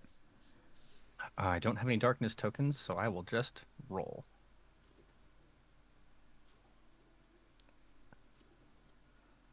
Got it. I have rolled poorly again. That was a You still miss have for bonds, those though. listening. You still have other bonds, though, so you can turn this miss, this 6, into any other number you want. It just depends on if you want to do it in factors of 1 or factors of 3. Right. Yeah, I think I have that point with Hamaliel, and this will be a lesson learned. Because there's one thing that Jane is really, really bad about, and that is communicating anything that is emotionally complicated. And there are lots of different ways to solve that problem. And Hamaliel's favorite way is to be direct, blunt, and use as few words with as few syllables as possible. So Jane channels Hamaliel's verbal T-pose to just cut straight to the core of the thing. And, like, you see, like if it's a movie, like, you see, like, the moment where you're just gonna, like, work up to the big speech and be like, Tempo, I know we're new with it, but instead it's just like, do you think I'm a fuck up? Or, like, just something, like, really straightforward, cut to the point. Which would turn it into a 9. And I get to ask 2. I want the options to be what do you wish would happen? And how can I make you trust me? Because I think both of those can get us to the thing. Yeah. And so this is about the thoughts and feelings beneath the surface.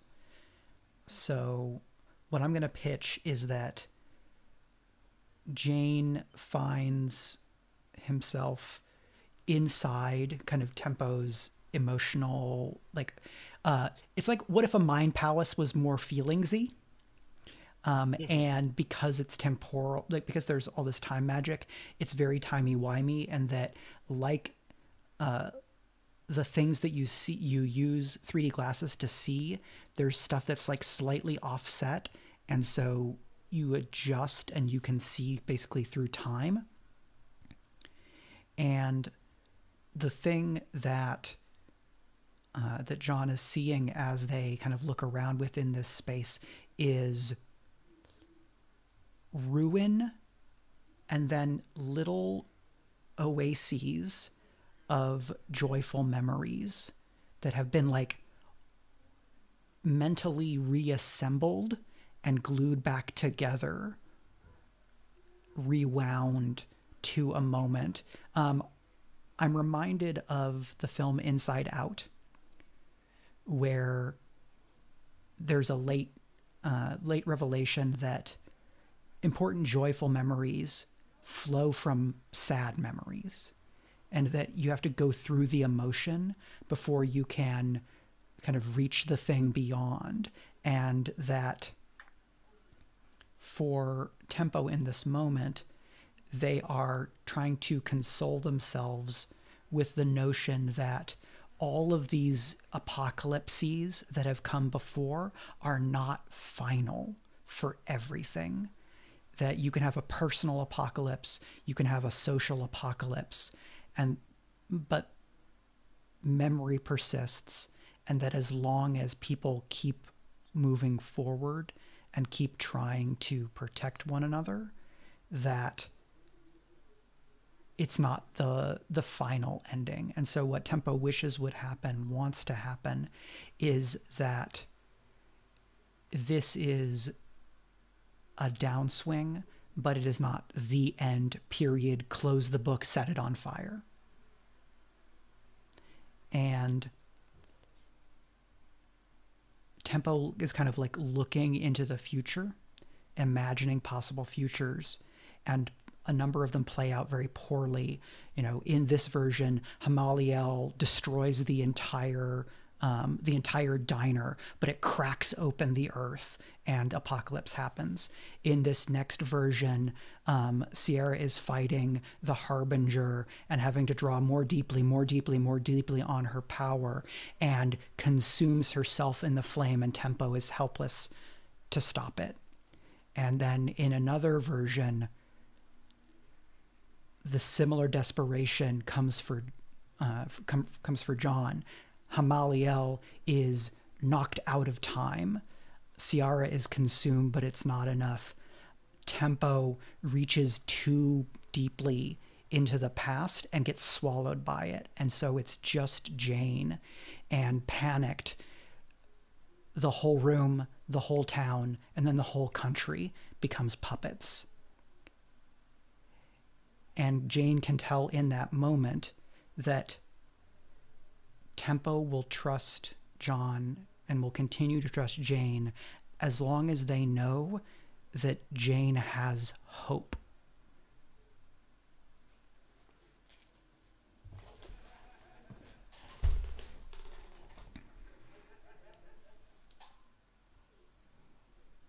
I think then the response to that, and this answers the question of truth and beauty, is born of false hope. That the beauty version here is the lie. The truth for Tempo is that the world they want is never coming back. And as the beauty version of that would be, I can use all the might of the time in the cosmos to fix that, and I can make all the struggles right one by one by one. But that's going to create the idealized version that Tempo remembers. It's the version that Tempo remembers that has already that excludes the worst parts or even the banal parts. The only way that we can be hopeful is to have a true understanding of our place in the world and the future. Because, like in John's case, they can be beautiful. They have to take from people. They can make the world beautiful in a cataclysmic way.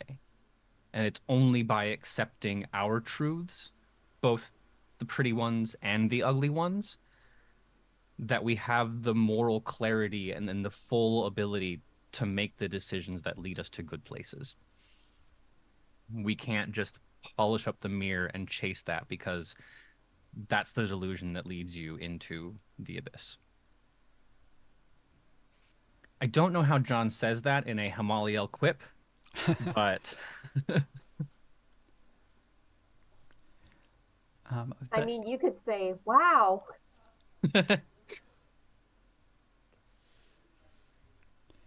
I think that's the shoulder pat message that goes. And if it's okay, as they step through, Tempo kind of knowing that they've shared, you know, some good but not maybe complete measure of their emotion, says, "Do not forget the life you have lived, for that is yours. It is not anyone else's. It is you. You are your memories and your actions, not just what you take, willing or unwilling, from others. You have a self.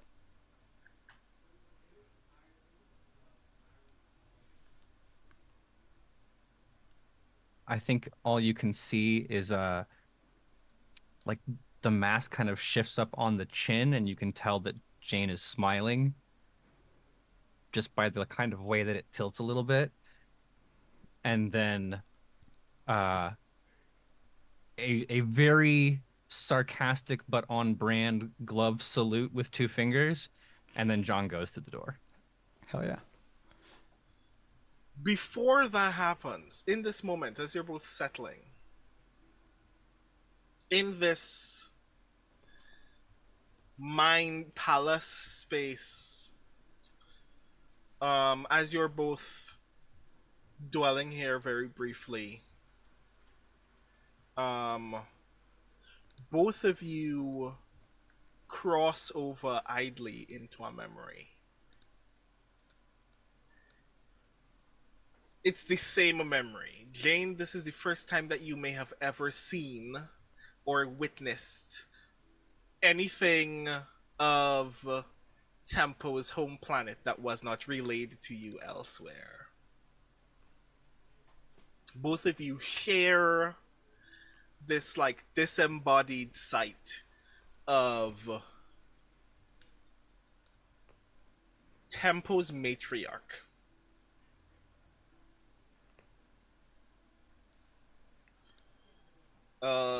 When this memory is far older, when Tempo was younger, it's technically not something Tempo was even aware of. Although like there are vagaries of this experience that you may have heard a rumor about or had a conversation with your matriarch about when you got older. In the early days of like the industrial establishment of this world, your mother was informed politically of a scientific discovery that had the capacity to potentially like fast forward the development of this place to a point that's far beyond even some of the like vast powers of the world that you had already witnessed before it had fallen apart, but was deeply worried that even though it was not a weapon and was not designed in a way to be incredibly dangerous, that at any point someone would exploit it in a way that would be volatile. As a result, they and a handful of other people who shared the information with them in the first place are the only people who knew that it ever existed.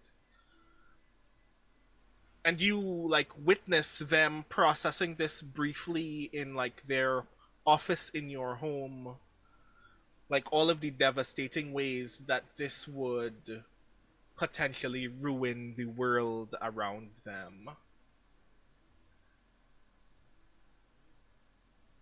And all of those things, based on like the chemical reactions of that object, are like manifest as sketches in their mind of people turning into gold statues. And it immediately strikes you, Tempo, as this extreme, jarring version of what you saw happen during the Noise War. And Jane, it strikes you as this vastly visually intense version of what was already happening in the diner before you all left. And then you all get jarred out of that vision just after having that conversation. And may now continue to proceed to the diner as you wish. I think since we had this moment, the only correct thing is a cutaway to whatever terror has been unleashed inside the diner. Yep. I imagine the doors that I busted have not been replaced. So Oh, yeah. The doors are gone. I think some shit happened to the windows of the diner as well. I can't Mm, recall if something was on fire. Nothing was on fire. I did almost brain someone with a plate. Right, yes, that did in Mm. fact. Cool. one of my angel Um, arms actually came out and did some things. Uh, it's been a while, so you can't really figure out, but all of you get the, like, that vaguely creepy, spine tingling sense that many of the people who were in the diner when you were previously here have since shifted idly in one direction or another in the direction that they were facing. Um, a police officer has now joined them and is now also frozen. He's not frozen in what seems to be a physical state of ecstasy. He is obviously frightened, but he is frozen because somebody has successfully touched him. And then are The they looking? waitress is now wrapped up in what seems to be a cocoon of pink silk. uh-oh. That definitely seems to be a problem. That's not just one motif. That's like two whole visual motifs. We are in huge trouble here. Mm-hmm. Jane, it strikes you almost as a side thought that if the waitress is the door of power, you have to go through the cocoon to go through it. I'm not gonna lie, that sounds gross as hell.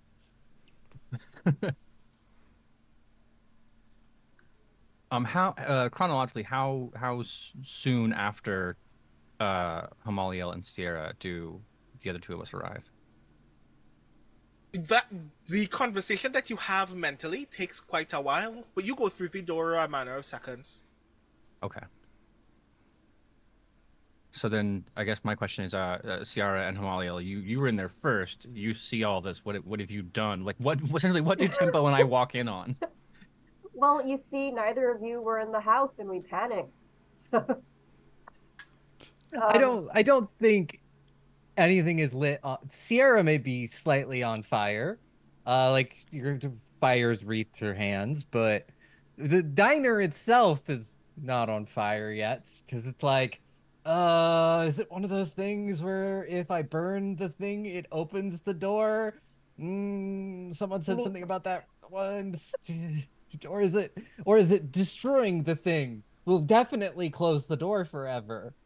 And I'm stuck between these two things of about just be like, no. yes. I like to think that when the two of you walk in, you just hear Hamaliel piping up, I think you should burn the cocoon. I mean, are we sure that this? Like, I'm never one to be the voice of reason, but I did just get yelled at, and I don't want to get yelled at again. I concur, Ciarra. So burning? Wait. Oh, I you concur in that direction. I apologize. I misunderstood. I took your comment as caution.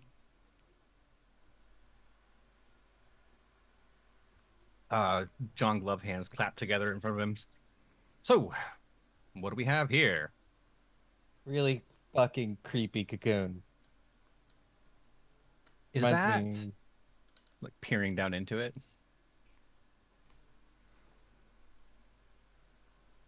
Because it's when you said cocoon, I'm imagining chitinous, but also pink, like unmistakably pink. Just thinking of the cocoons, the cotton candy cocoons from Killer Clowns from Outer Space. God. It is it is a cocoon. Like, you look at it and you notice like it's doing some of the things that you'd imagine a very large cocoon from like a very large um like insect like creature would be like. It looks like slick with some kind of oil or grease or liquid. Um but otherwise it looks like it's constructed of very fine, very um like well woven individual strings of something silk soft and just a little bit glittery. It looks like the cross between an ordinary insect cocoon and if someone had just been wrapped up in a lot of thread. So I A can lot of tell very that, fine, very expensive thread. and we can tell that it is the waitress. You can tell from the place that it is that if nothing in this space moved, that's the waitress, having never actually shifted from that spot at all. Okay. I touch it. It feels like something very fine and very expensive is underneath something very oily. I don't know if I've had enough life experience to know what that means. We're all I writers. start None of us ripping can open afford the that. cocoon.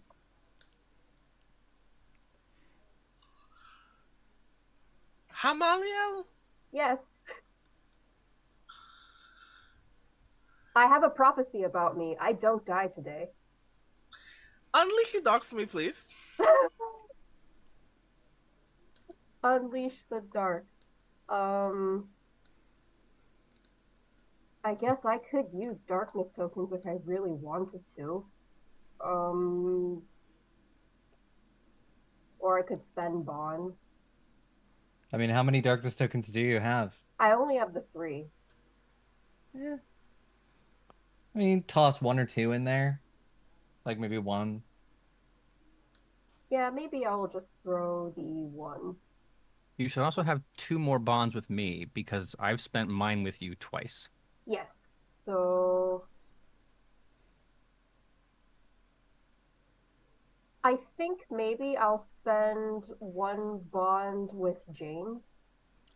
Just because like seeing him in so much existential agony over the lack of self or the void of self makes Hamaliel weirdly more herself in a way.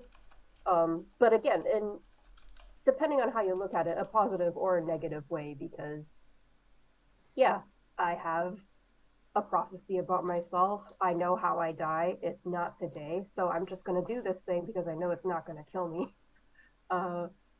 So can I spend a darkness token and then a bond, or can I only do one or the other? But the bond happens after, so Yeah. yeah, you can do both, but you might not need to spend the bond. Okay, so click to roll. Woohoo! That's a 9. Cool. Perfect. Aha. Perfect hit. Okay, cool. So, you touch the cocoon. Briefly, you're not thinking anything about it. It just feels like there has been a moment in time very briefly when you first settled on Earth as a creature where you hadn't learned yet that certain kinds of food needed to be eaten with knives and forks. So you would go to very expensive restaurants and put spaghetti directly into your mouth by hand. It feels to you immediately by touch as if someone had cooked yarn in spaghetti sauce. And that's the thought that you have when you briefly touch it. And then you go, I should see what's inside this. And the minute you think about the idea of opening the cocoon, you are briefly overwhelmed by the feeling of something beautiful is inside here. And if I don't get there, someone else will get there first and take this beauty from me. I can't let that happen. I need to get inside here now. And then you open it, and immediately that thought disappears. So it sounds to me that at least one of the conditions I get from Unleash the Dark is avoid reprisals, harm, or cost. because it seems like this cocoon was trying to do something nasty to my mind, but I evaded it, so no reprisals. Which means we get one more condition. Yes. I get what I want from them, I gain the upper hand, I expose a weakness or a flaw, or I confuse them. I don't really want to confuse a cocoon. Theoretically, because this is the door of power, you may, anything that would act upon a person, you can decide it acts upon the harbinger before they even see that you're here.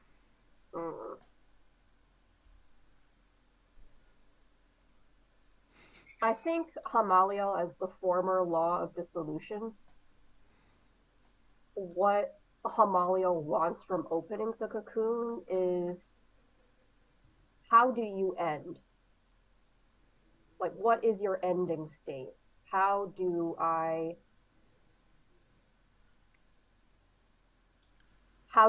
expedite the anomaly of your existence? Aha, this is grand.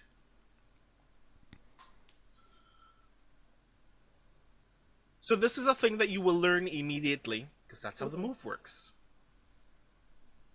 The cocoon is the door of power.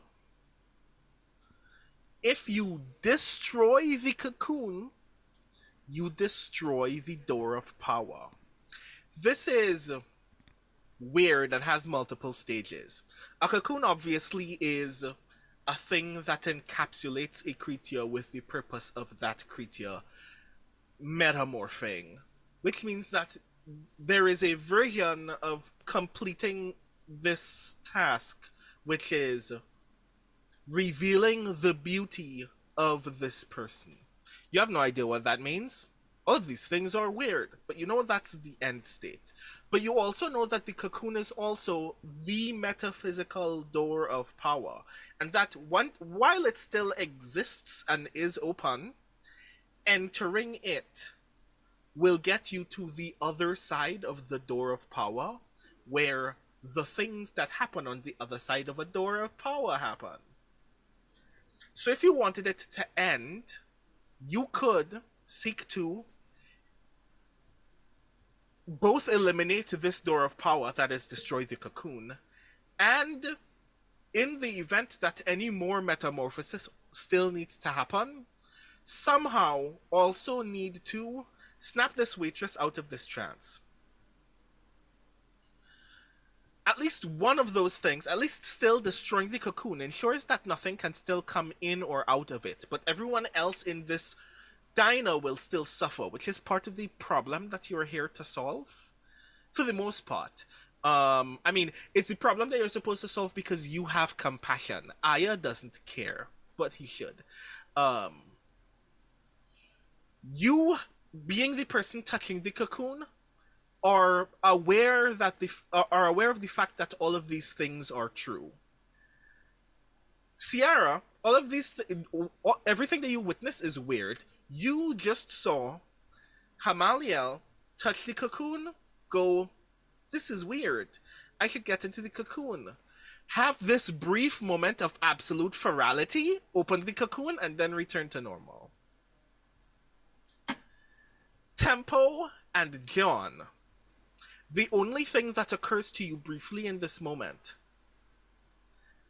is that you don't know how, but you know that Hamaliel might just destroy this door of power. And you don't know how you feel about that yet. Meanwhile, Hamaliel's just holding, like, the sides of the cocoon that they've broken. Just holding two edges of what is essentially like you know how hoagies are cut? You're holding the cocoon like you're holding two edges of a hot dog roll. So Hamaliel looks over and says in a rapturous voice, even, a day of judgment is the word I will use, goes, I know the ending. And basically tells the group that the cocoon wants them to go inside it, this is very important. There are bad things on the other side of the door, and that if we want to help the people and get rid of the cocoon, unlike our terrible boss, sorry, Tempo, parentheses, then we will have to figure out how to free the waitress from the cocoon as well. She is sleeping. Right, yeah, that's another thing that you notice. In the cocoon, the waitress's eyes are closed and she's actually, like, breathing normally. It does genuinely seem like she is asleep. Her jaw also seems sharper, but nothing else seems to have changed very obviously yet. I believe we must face the terrible, beautiful truth beyond, so that we may spare these people. So we like eat her out of the thing and go through. Oh, I think the cocoon has room for everybody. It told me to go in, even though she is already there. I mean, wouldn't we want to eat her out of it anyways? If possible. Okay, I will do that. I take the waitress out of the cocoon. I have colossal strength. I can do this. Have I taught Hamaliel what a yeet is? I want to be sure. Do you mean you take her out, or do you mean you shake the cocoon? I would like Audrey to repeat exactly what Ciarra said. He was essentially asking if we just like yeet her out of the cocoon, is she considered safe? Okay, cool. Mr. God, i.e. Mr. GM, does Hamaliel know what a yeet is?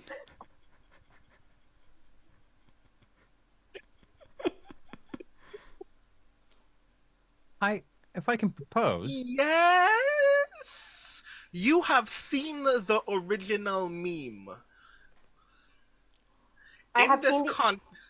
In this context, I have no idea how you translate that further. You have to tell me what you got from immediately witnessing the meme.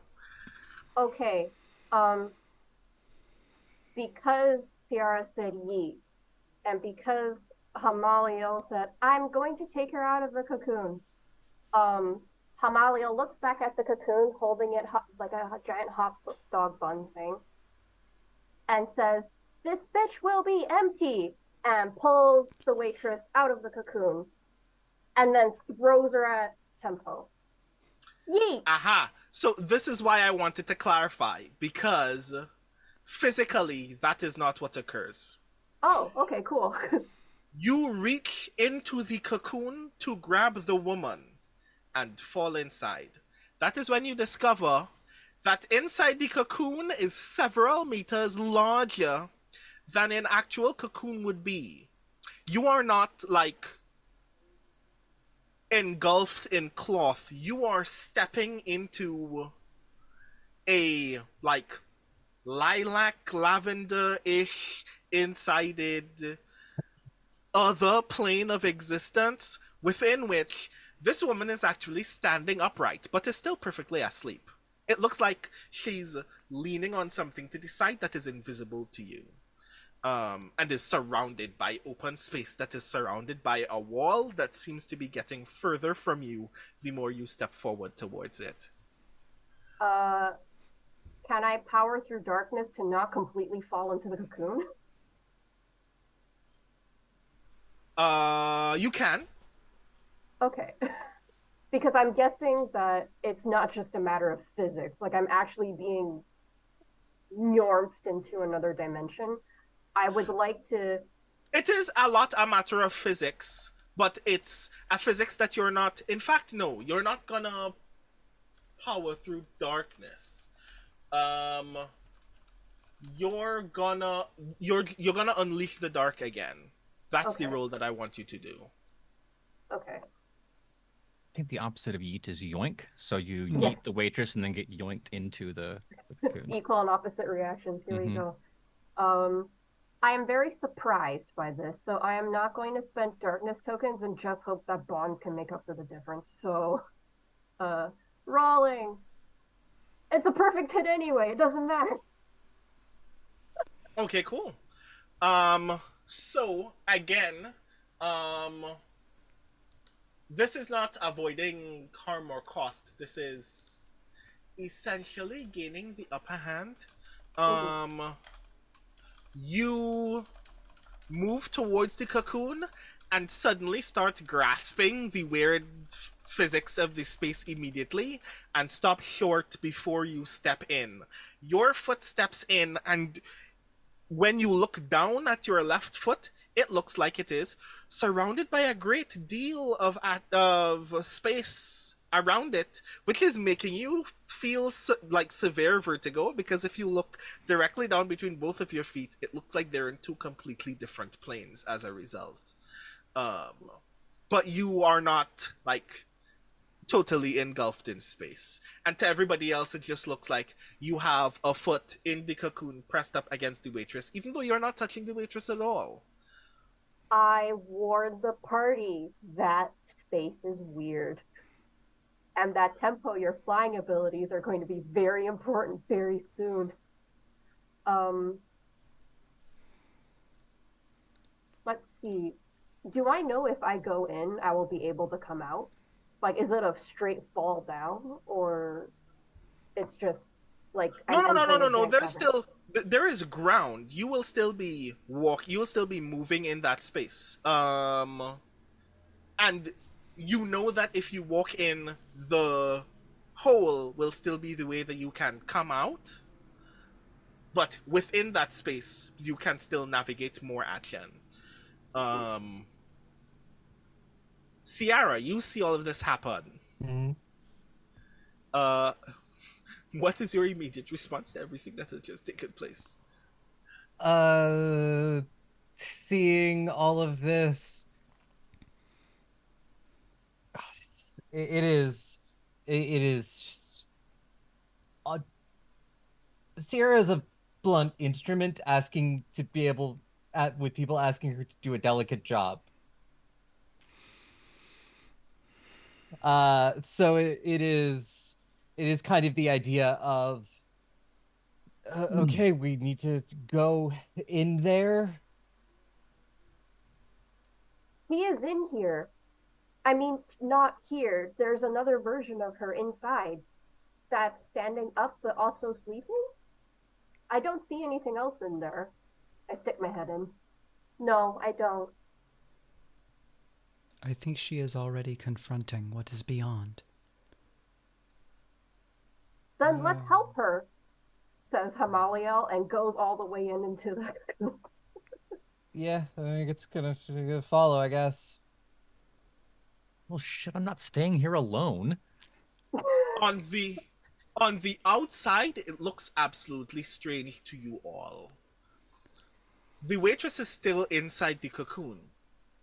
Very briefly, it looks like Hamaliel is lying up against the waitress. And then, immediately after that, Hamaliel disappears.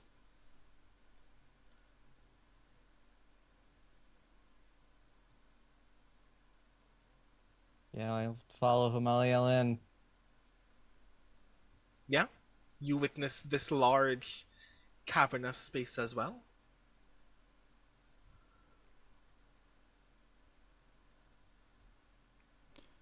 I take it everybody also follows? Yeah, I think there's Hamaliel goes in first, and then Ciarra is like, may as well, and Tempo is like, I'm the leader, have to go, and then John is sitting there looking around like, what? Okay, fine, and then follows with a confused reluctance, but I do believe we all end up inside, right? Yeah. As you are now all inside, you hear a voice from within this space. Again, looking in all directions, other than what looks like torn cloth behind you that is leading back into the light outside from the diner, it looks like you're just standing in large pink space. And the voice says to each of you, well, the voice speaks to each of you in a voice that you all know. Tempo. The voice speaks to you in the voice of the Relayum who was first responsible for bringing the temporal cannon into the noise war.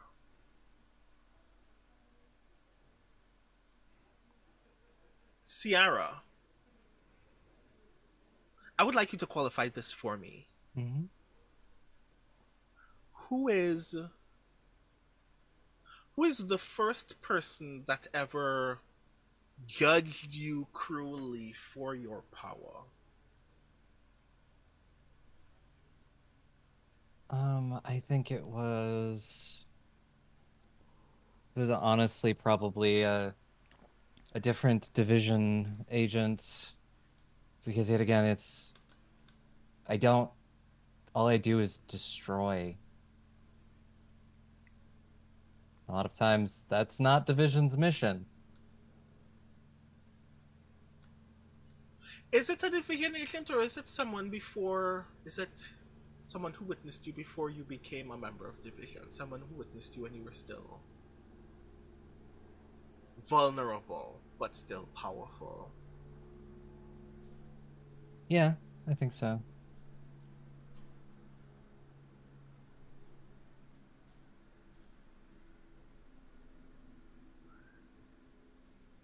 This voice comes to you as the voice of the very last social worker that you spoke to before you joined division.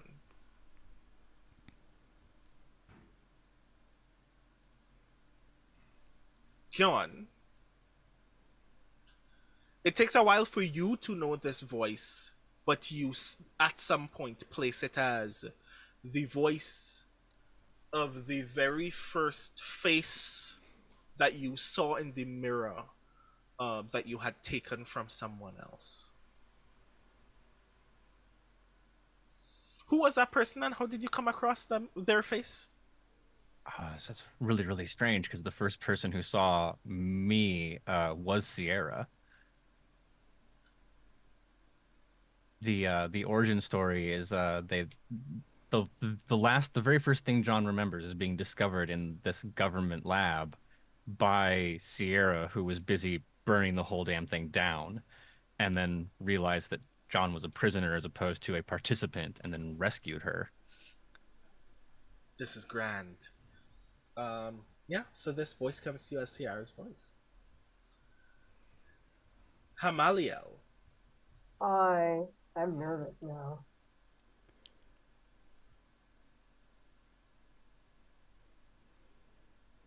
This voice comes to you as a voice that you have heard, that you have witnessed in a prophecy before. Uh-oh. Whose voice is that? It's the voice of the person who killed me the first time, and it's the voice of the person who is going to kill me for the second and last time. Okay. This is particularly traumatizing even for John, because while for everybody else they will perfectly understand this tone of voice, for Jane it will be immediately jarring, because the tone of voice is rude and disconcerting. But it asks in those voices to each of you individually, what do you want?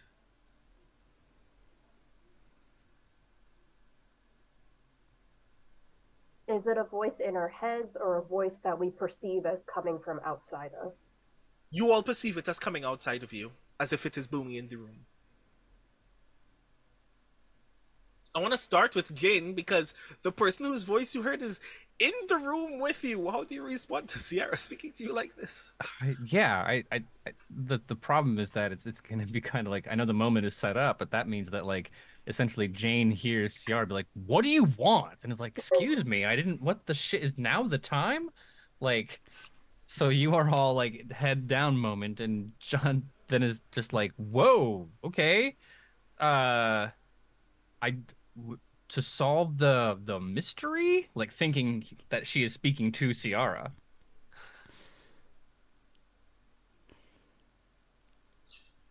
Nobody hears Jane say that.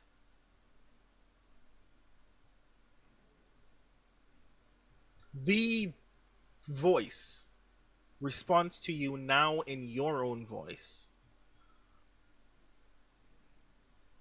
You are here. You are witnessing the end of the road. Shouldn't that be enough? Like in my voice, Yeah, this is now in your voice. instantly changing the facial expression that you cannot see under Jane's mask. The end of and like eyes searching around this room. There's no like way to go forward, you said, right? It's a Nope. large but enclosed It's space. If you continue walking in any direction, you will find more space, but it looks walled off around you at about 30 or 35 meters wherever you stand. You will only witness it moving further as you continue moving. Then I know how Jane deals with most eldritch abominations and transdimensional deities. There's a glove-handed shrug, and she says, I thought there'd be more.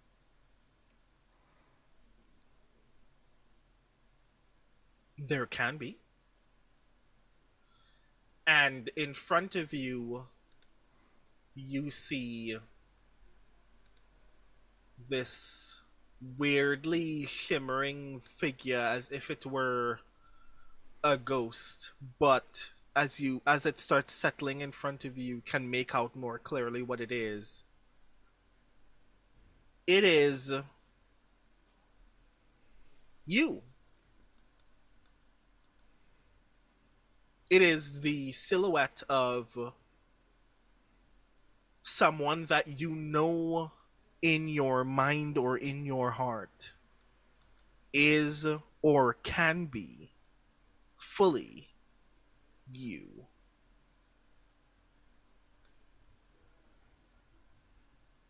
The you that you can be.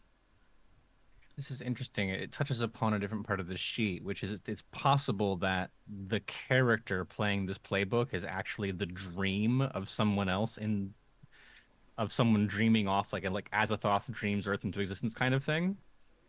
And so that's what I'm imagining now is that if John is a projection, then the person who is dreaming is the person that she sees, but you understand immediately like that there's a connection there.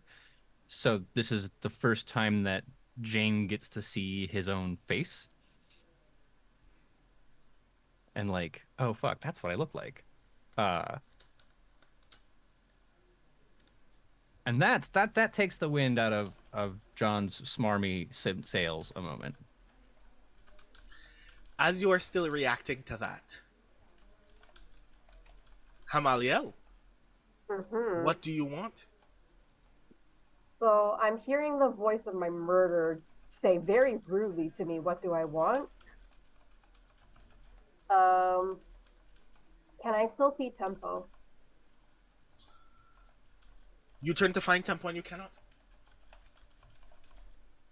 I am relieved. And I say, I want to meet you.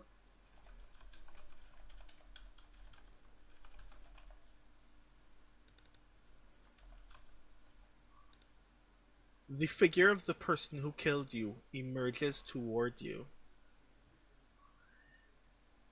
They are dressed in clothing that you haven't seen since you were formed on Earth. The regal, angelic dress that no one else can fathom, because if they fathomed it, it would unravel their minds. The otherworldly equivalent of like going to a ball in the most expensive, most extravagant dress that one can wear. But as they emerge towards you, they are holding the weapon that was used to kill you the first time.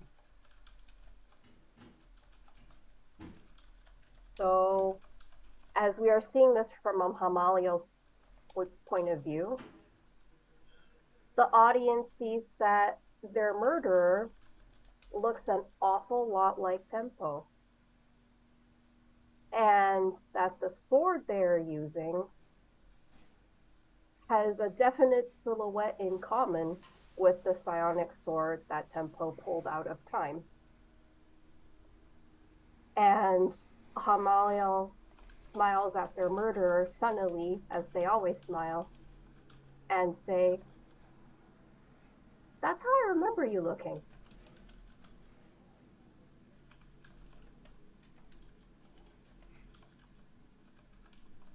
As you are settling in this moment, Ciarra, what do you want?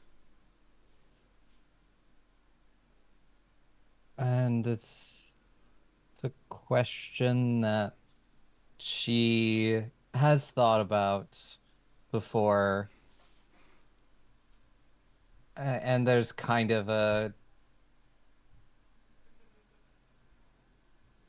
moment where movements stutter, and she just looks around, kind of trying to figure out where the voice is coming from, and just goes,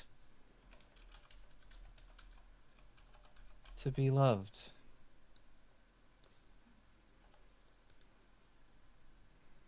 By whom? Someone who accepts me as I am.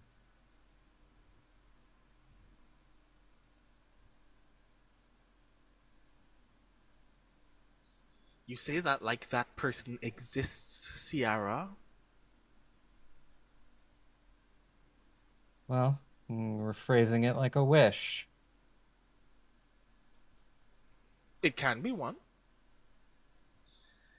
And emerging from your right side, you see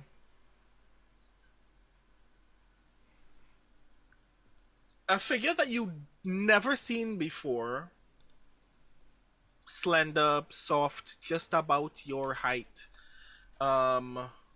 Masculine, but not no one that you recognize, but moves with a mannerism that you recognize immediately as Jane. And Jane walks up to you, takes your hands in theirs, and says, "Is this what you want?" And they're looking at you with pure compassion, a kind of depth that you immediately recognize as warmth, and immediately notice that you have rarely, if ever, had in a moment of solace in your entire life. Are my hands still on fire? Your hands are no longer on fire, but the minute that you recognize that, you're feeling warmth from behind you. Kind of look towards the warmth, the like ever present warmth. It always feels like she's feverish, or it kind of like you touch someone and you're like, you're burning up, literally. You turn, but John says, "No, you don't have to look there. You just look at me."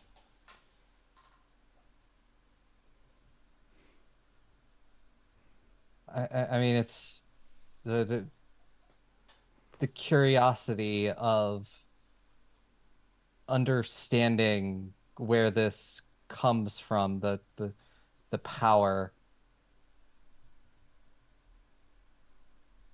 And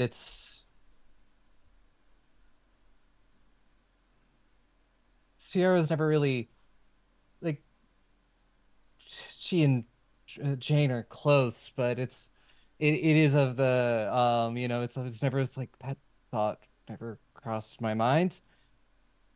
And it's like something instinctually just doesn't feel right. John doesn't touch me. John has never touched anyone. You think Uh, all of that, aloud, uh, and well, you think all of that silently, uh, rather, and responding as if he is hearing you think these things.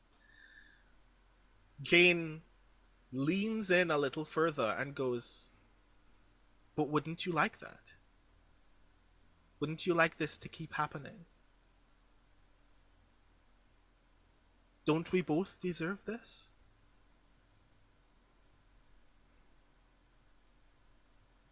It never and crossed your mind before, but it's crossing your mind now. Do you like that thought? The warmth behind you gets more intense.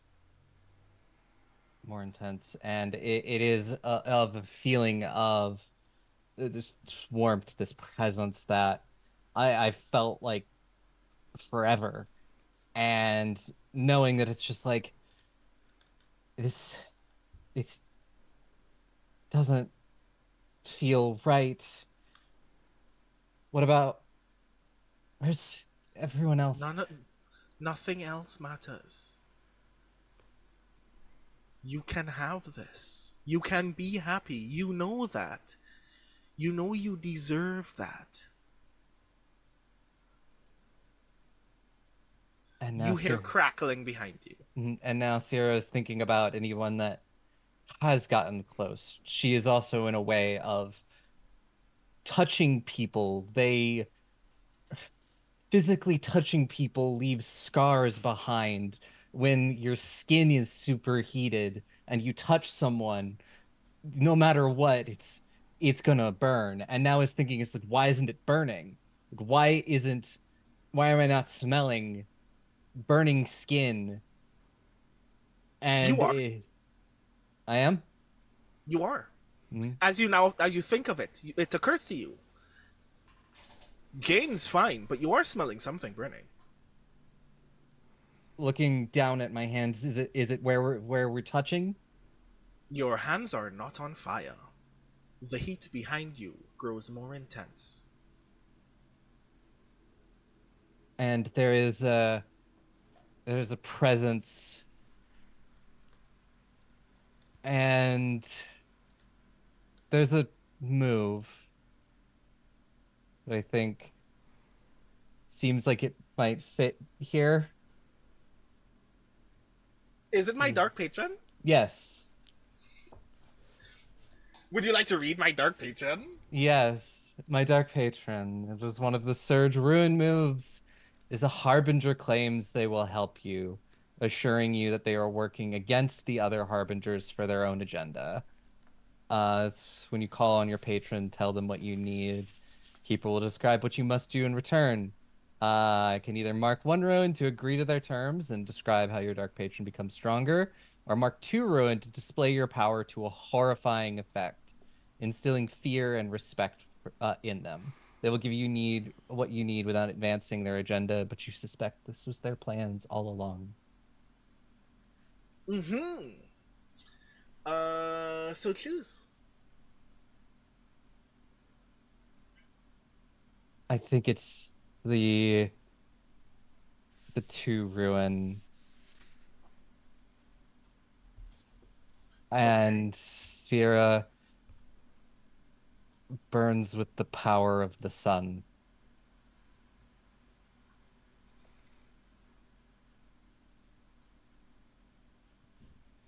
You never looked behind you, yes?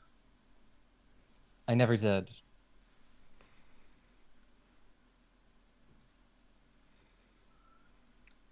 You look John in the eyes. Mere moments before they are about to tell you. You don't have to fight this. You can just be happy for once. Do you reply before you do anything? I'll just Before this say, actually happens, do you say anything?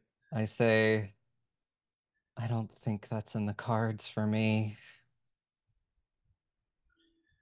Sudden starburst occupies the entire space in red and then white light.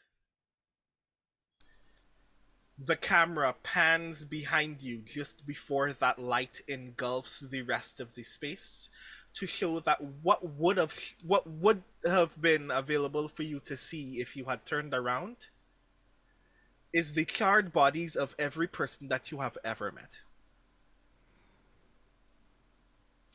But because you didn't turn around, the flames fade from their bodies and they all wake up as if they had just been stirred from a very restful sleep just before the wave of white light envelops their portion of the space.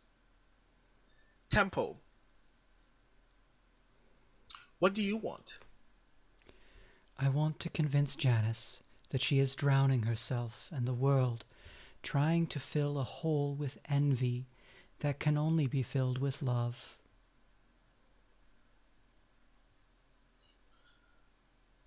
This general, previously not physically visible, emerges from behind you. You can hear his footsteps toward you, and is holding the temporal cannon, holding like Gatling gun sized version of the temporal cannon to your back, and says, "Why did you always have to be so noble? When the world is always so destructive, you can be a source of peace in this world. Instead, you are always so patient for the things that do not care for you." My heart dance calls me. To see, to know, to remember, to flow and dance, to leap and linger. What does your heart dance lead you to? It seems only oblivion.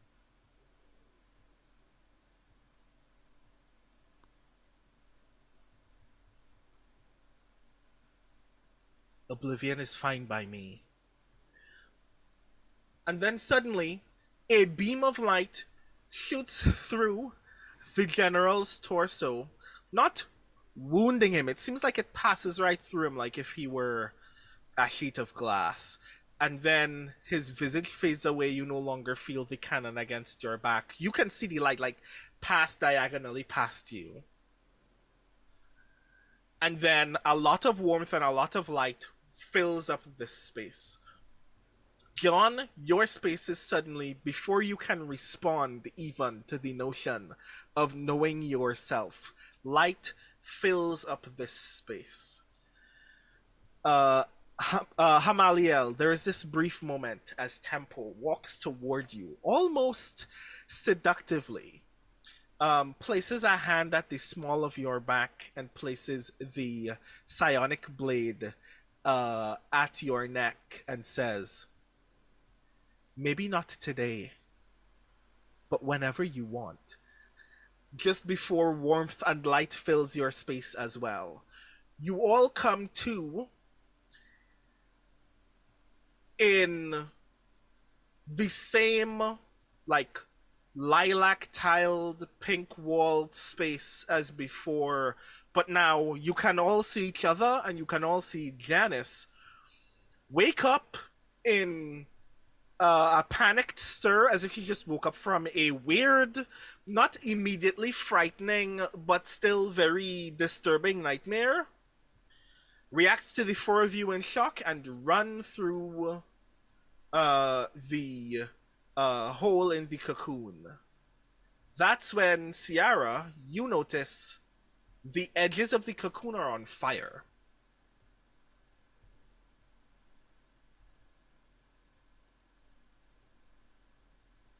You are muted, my friend. I am. I just got the pop-up saying I'm muted. And it's definitely like seeing that things are on fire. This thing's probably going to burn very quickly. Might want to get out of here. And seeing that, seeing that and seeing my friends just being, we should run. we came down here because she's the key. If she's whatever's on the other side, whatever's at the end of this tunnel, she's what it's into. And John is Fuck. gonna take off after the waitress. Because his understanding is that like she's in the cocoon, she's the perfect thing, can't let the evil thing have the perfect thing. Bish bosh. Because she ran. Did she run out Yeah, deeper? she ran out. Or No, she ran. back? She ran out the hole. She ran out the hole that Hamaliel made. She is leaving the cocoon. Oh well, yeah, Yeah, she's safe then. things are in fire. They'll burn. In that case, rewinding. Yeah, good. She's out, but there is still time to punch God. Like we can slam the door shut; it will open another one. This problem isn't solved yet.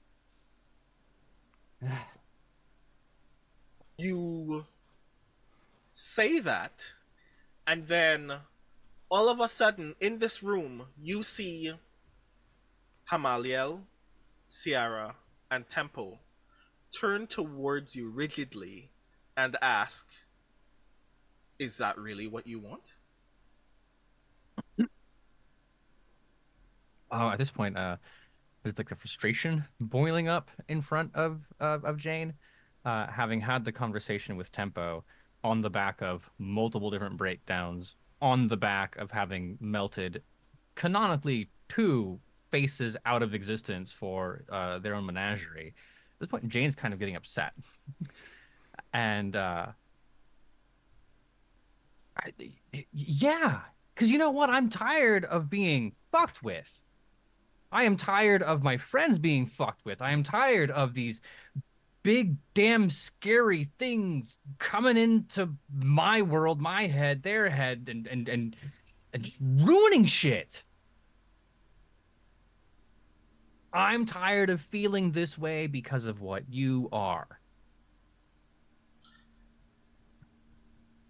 You turn to Ciarra, and instead of Ciarra, even though Ciarra is still standing there, you see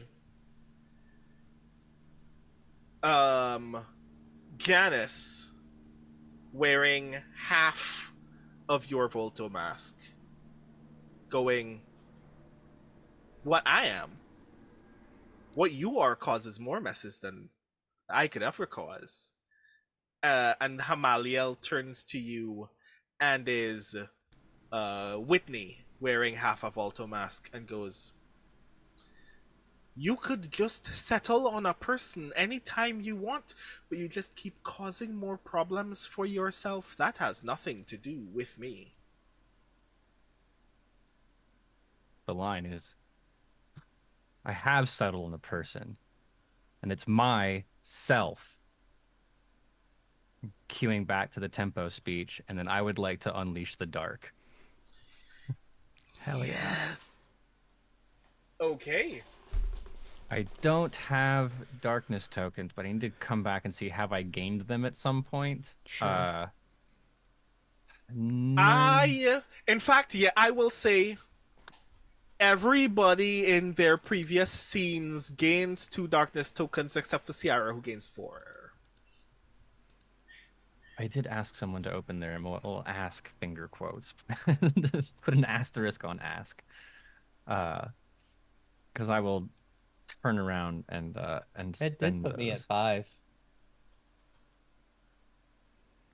Oh God! So I want you to know that the only role that I've passed the entire time we've been playing is the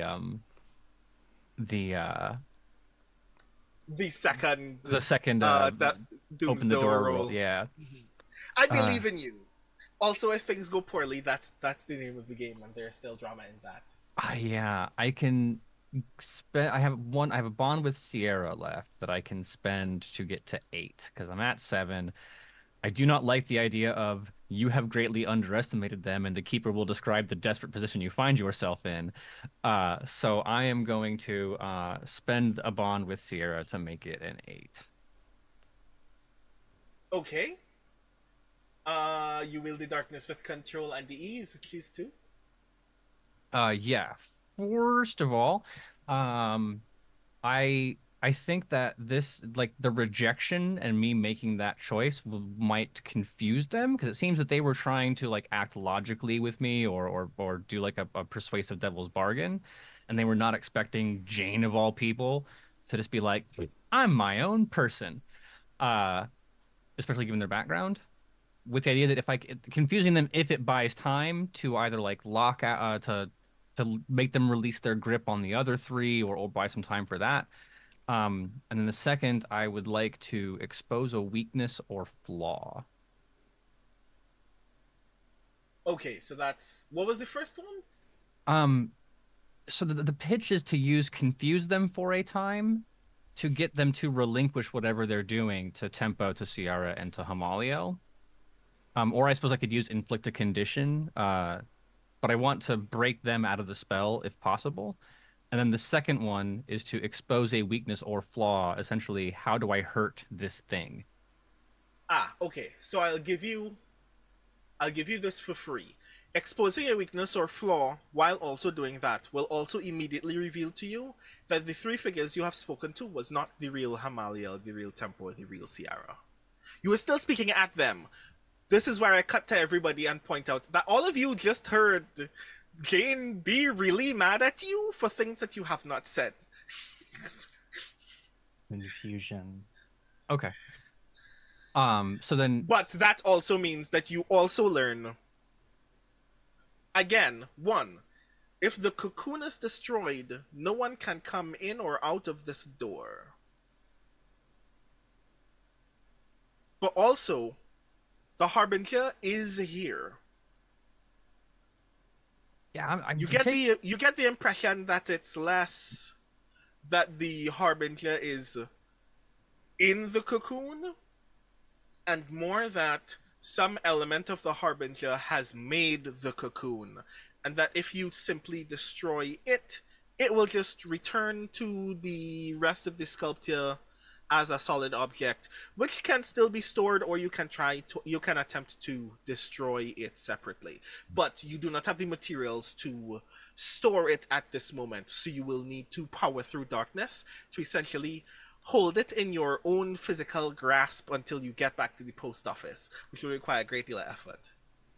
okay, I can roll with that. So, the lashing out part, if that's what creates this revelation, because Jane is down here to punch this thing until it bleeds or whatever's, and if lashing out breaks this illusion and creates that, then yes, the idea is we can destroy the cocoon, we can make it return to the statue, and then I don't know, make the statue fucking Ira's problem, right? Like whatever, we'll figure it out. Division has to have a thing for this kind of thing, but now that I know how the thing works, then I'm gonna do that, and I will actually like yell to Ciarra, not 100% trusting that it is Ciarra, but like I haven't seen another Ciarra, so we're gonna run with it.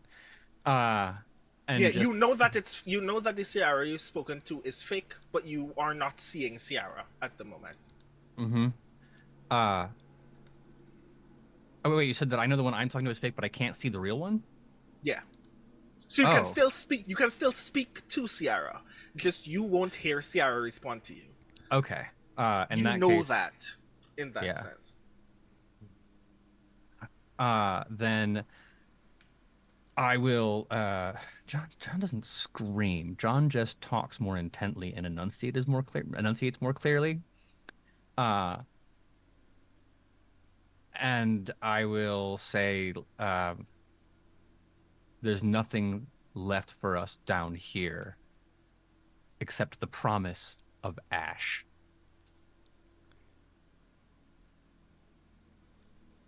And then, like, a wink, but with her voice.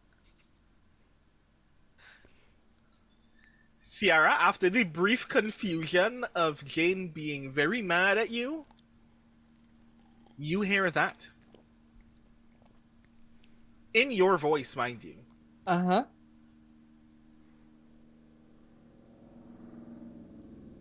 Yeah, and it's just okay, we're gonna burn things more. Sure. don't know what that earlier thing was about, but we'll deal with it later. No, we won't. Not This gonna will talk, never come up again. not Nope, gonna never come talk up about her again. feelings. Are you kidding me?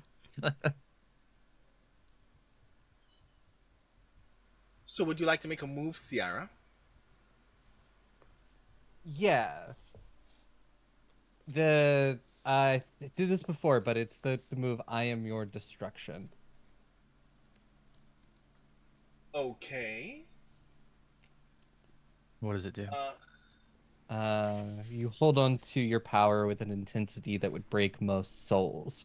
You're always a single breath away from shattering under pressure.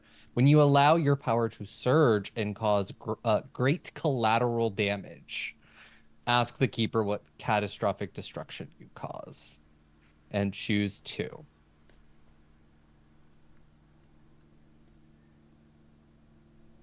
You. Here's the thing about Ciarra. Part of the reason why you are severely distrusted by most mortals and why division doesn't treat you any nicer in comparison is because you are slowly becoming aware of the fact that your um capacity for pyrokinesis is actually increasing exponentially in a way that is difficult for you to physically track. It's not pyrokinesis. You're actually accessing large stores of like resting cosmically located like gas giant cores. You are just essentially a conduit for not necessarily flame so much as the expanded capacity for overwhelming combustion. It's like how in X-Men they retconned that Cyclops' eyes don't produce laser beams, but they produce concussive force that is coming from portals in his eyes that lead from a dimension that just creates concussive force. Your body is a portal to a dimension that is just a sun. You can release all of that energy right now and it will supernova this entire cocoon. You have no idea what will happen beyond the cocoon because there is literally a vent behind you where this will go out into the diner and you have no idea how much further. You could potentially raise this block, but this cocoon will be done for. Yeah, I mean, it is definitely a moment of turning to everyone else, and it's just like, when I said run before, this time I mean it. All As of you you know know, Ciarra means it. All of you know in your heart of hearts Ciarra means it. yeah. The only person who would possibly withstand this is Hamaliel. Hamaliel's gonna be busy. She needs to carry Jane. Was I just sort of like move forward to sort of a central location, and it is the you know the starts off with the flames wreathing the hands and going up the arms. If I'm wearing a shirt or anything, it's probably going to be burned away at this point. As I will just sort of hold it in, but build it at the same time for just hopefully one quick concentrated blast, which is not going to be either one of those. But I'm hoping it's that.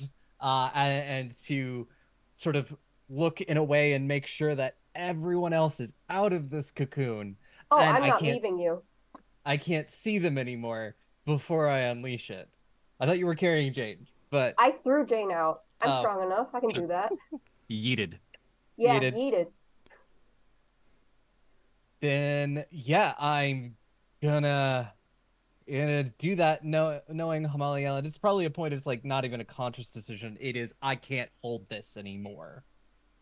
Uh and just burning away anything I'm wearing. You know, skin is it should honestly have third-degree burns over most of my body, if not beyond. I should not exist after this. But somehow I do, and it is the fire that is so hot, that you're almost just like, that's shouldn't be that color, but it is because it's just that hot. And um I think these make sense for what I'm doing. The two I would like to choose are, I would permanently gain an aspect of the Harbinger's powers of darkness, and I'm gonna protect the person who matters most. And I guess in the moment I will protect Hamaliel. Okay. Hamaliel, what do you do as you are here? I'm imagining it like it's some kind of grand finale to an anime. It's been building up to this moment. The protagonist has done like the final power up of the final episode of the final season. So in that wind up, Hamaliel yells into like the maelstrom of flame that Ciarra has become. Do everything you can. I will be fine. And yeah, I just trust in the fact that I don't die today. And I gain darkness tokens because if I ask someone to give me their best shot and not hold back, I gain darkness tokens. Hell yeah. I also Nice. gain darkest tokens because I will give into my power and let it erase my will. Mm-hmm. So That this is puts what me happened. at 6, by the way, I That'll guess. put me at like 7. Mm-hmm. How many do you think that should give me? 2, 3, or 4? Yeah, that I would say that's 2 for you. Yeah, Okay. 2 for you both. 2 for you both. Yes. Okay. So, here's what happens on camera in sequence. Hamaliel yeets John out of the uh, cocoon. So we see on camera outside of the cocoon, Jane's body fly out of the cocoon and out into a dino window, and then outside into the parking lot outside. Scraped but not severely injured. Tempo flies out of the cocoon immediately behind you, and then we cut back into the cocoon. Ciarra and Hamaliel looking at each other as heat rises around Ciarra's body and you can feel it intensify and start building from within you. And it sounds on camera less like a bang and more like a pop. And then from outside the diner window, we see this gust of wind emerge from the inside of the cocoon very suddenly, as if from nowhere. And then this large concussive blast breaks all of the windows that are not already broken in the diner. The cocoon immediately turns to ash. Like, you don't even see it burst or combust. It just immediately catches flame and disappears, and everything else is now engulfed in wind and flame. The entire diner is on fire. None of the other civilians here are, though. They get pushed to as far back from the diner counter as possible, stir awake, witness the fire, and flee. And now, behind the diner counter, you can just see Ciarra and Hamaliel pressed up very close against each other against the diner counter.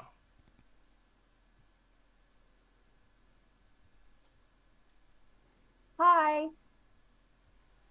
Huh. Fuck. Are you okay? Um, no. You As you will say be that, okay. Tempo, as you flow outside, all the way out of the diner, after the blast takes place, um, you hear something squealing from somewhere around the parking lot. This like high pitched, inhuman squeal. When you look for it, it looks like a piece of asphalt is moving towards the grass beyond the parking lot. So I reach out to that chunk of asphalt, and I'm going to use for the first time this additional power of darkness that I've gained, which is void spells. Mm-hmm. I reach out, I draw a circle, I kind of turn my big too many jointed hand, and I do this, kind of drawing past, or like I'm pulling taffy, and that chunk of asphalt and whatever being is with it is attenuated so infinitesimally that it may as well not exist.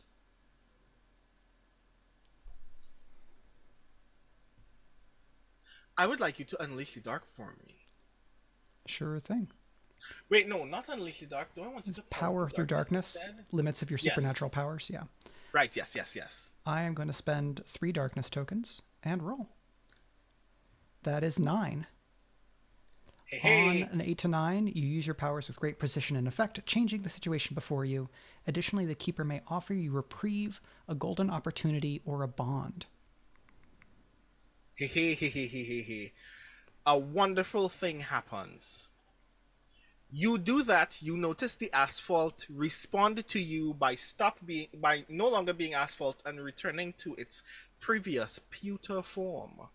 Um, as you begin to interact with it, it tries to make like this large pewter spike, behaving in its ferromagnetic form as previous, in an attempt to stab you in the forehead, but you react quickly enough that it stops just before your hand as your spell starts manifesting, and you can see it like slowly start fading away into like small torn off pieces of what looks like it is being reduced to ash, like the cocoon was, falling apart very slowly and just kind of drifting up into the air.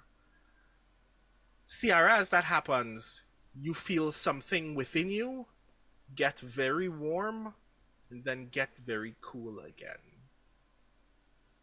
I would like you to just roll 2d6 for me. Okay.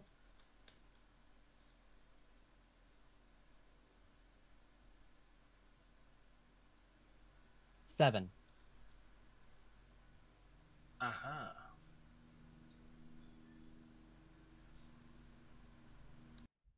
You are briefly stricken with the idea that there is a thing that you can do now. In the way that you would typically manifest your flame, you try to draw that energy out of you. And very briefly, you notice that there is an outline just beyond where you and Hamaliel are standing. And that outline looks like a smoke silhouette of you. Very briefly, you think you made that. That if you focus very deeply, you can not merely make flame, but make things out of flame. And even have those things function in the world as the things they are, but also flame. But you are so confused and tired and exhausted, and Hamaliel is very close, and you feel very sweaty, and this diner is on fire. Mm-hmm. I pick Ciarra up and I say, "This is why I stayed. Someone needs to carry you home." And then I start walking out of the diner with Ciarra in my arms. You walk towards the door, and the door opens towards you. The door, which is on fire, opens towards you. And Ire steps out of it and goes, "What did I tell you? I didn't even have to make this door now. All you had to do was... You know what? Get inside." Thank you. Yep. Doesn't say anything. Sort of like, am I giving him peace shine or am I flipping him off? Who knows? We cut to 2 days afterward. You've all been briefed by Division. At least 2 of you have had Division-mandated therapy sessions that are less therapy sessions and more just being more harshly judged by Division. And then you all go back to the places where you stay. The fax machine in the post office prints another document in the middle of the night afterward that drifts back up to the table that says very clearly, RVX 2307 neutralized. Post office representatives debriefed, mission cleared, and like some very, very fine print, like 0.0125 millimeter text on this sheet of paper. That is the insurance write-up for all of the damages that have been caused. A stamp falls through a trap door in the ceiling of the post office, even though there is nothing above the post office. Stamps the sheet of paper, rolls off the desk, and then the sheet of paper catches fire. Tempo, where are you when you get this text? You are about to get a text. Where are you when you get this text?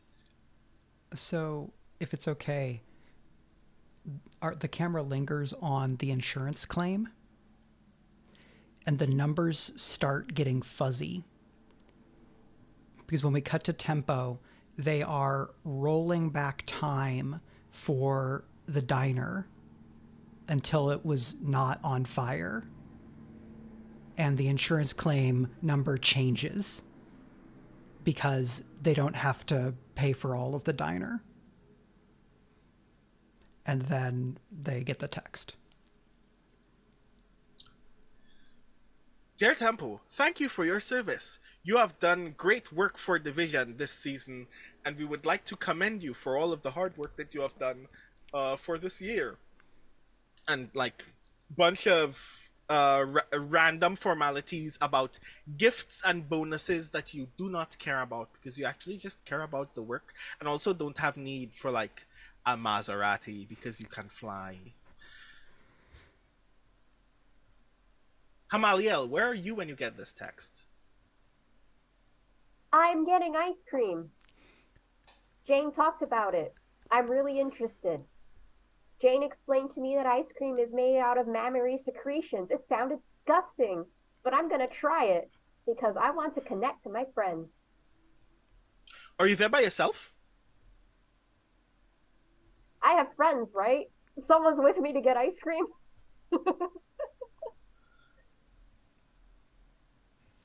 You invite like someone who lives nearby to you to just get ice cream and they're like, yeah, sure. You go to this ice cream place, like the best ice cream place in town, has like all kind of weird flavors that you've never really thought about.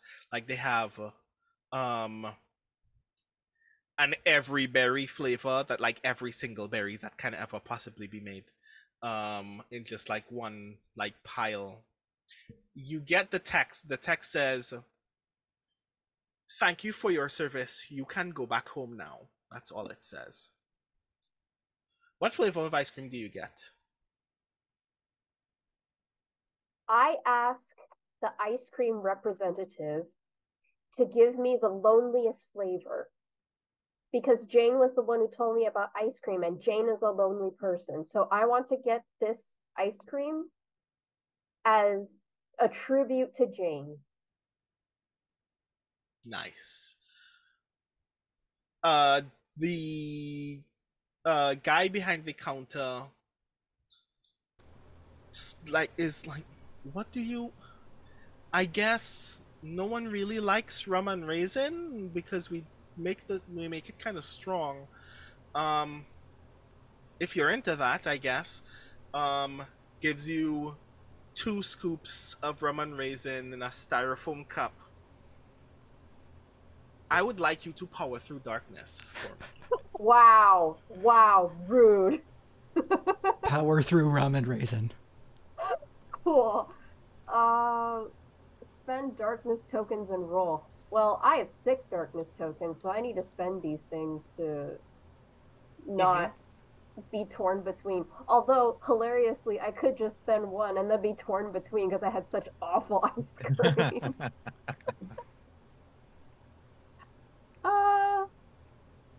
I don't know. How do other people feel? I think you should roll the 2. I think you should add the 2. I'll roll the 2. Mm-hmm. Yeah. 2. I miss. This is Jane's fault, so I'm spending a bond with Jane. Amazing.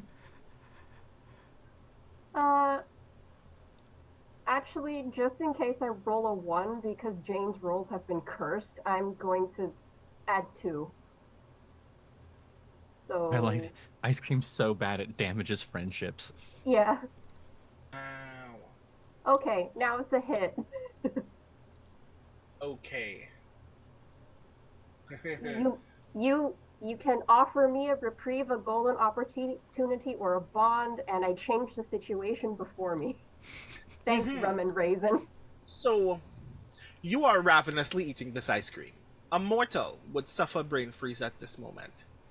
You've also never really had alcohol before, because no one has ever invited you to drink before, because you look like a child.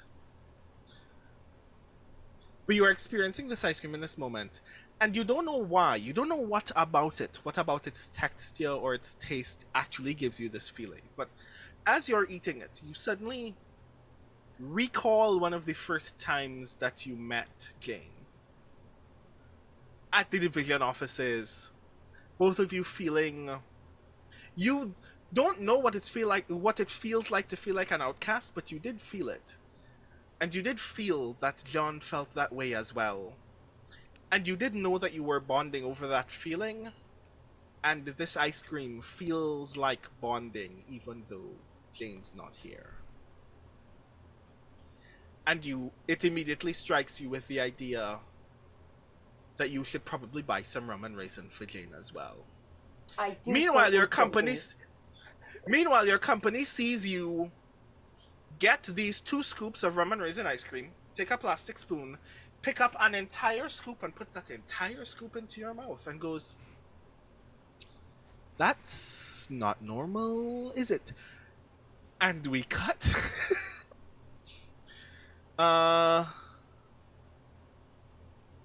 Ciarra, where are you when you get this text?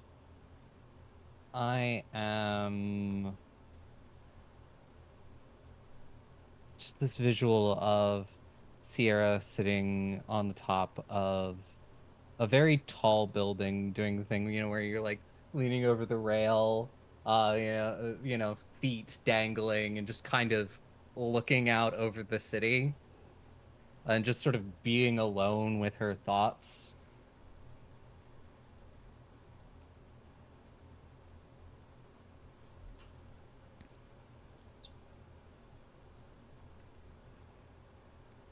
Power through darkness for me. Cool. There is a power through darkness. Sure, let's spend 3, which will, yeah. We're gonna... Taking a roll? Did it do the thing?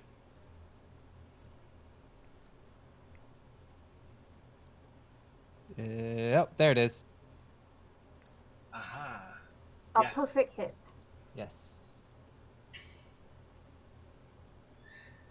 The last few days you have no longer felt feverish. You've just felt warm. It's noticeable now because it's like 14 degrees, but you don't feel cold. You don't feel like you're fighting the cold, you just don't feel cold. You feel like you're at resting body temperature all the time now since leaving the diner. You wave your hand in front of you again. What is the thing that you are thinking of making in this moment? Making little clouds of smoke shaped like various different animals. You settle on that notion and you make what are actually small miniature fire figures in the air. A very small tiger, a very small rabbit, a very small dog, a very small giraffe, a very small eagle, that are briefly fully flame before you decide it's smoke that I wanted, and the heat starts fading away from them and they're just like very gray clouds that are moving in the air in front of you as if they were real. You get the text from Division. Thank you very much for your assistance. You may go home now. Just sort of look at it and just being like, yes. But it's just like, home? What is home? You say that the tiger turns to you and tilts its head and mews as if it were just a house cat.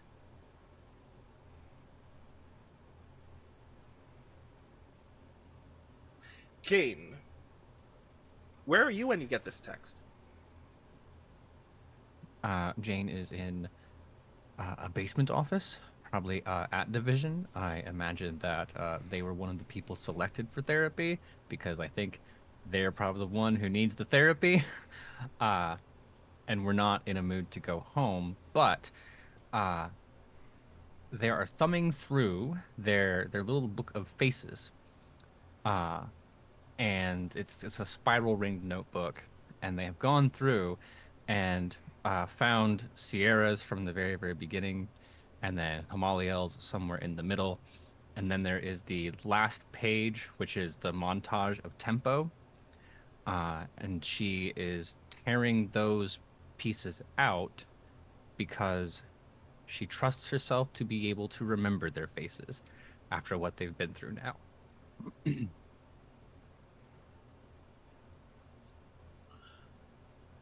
You receive the text message. Thank you very much for your assistance. You may go home now.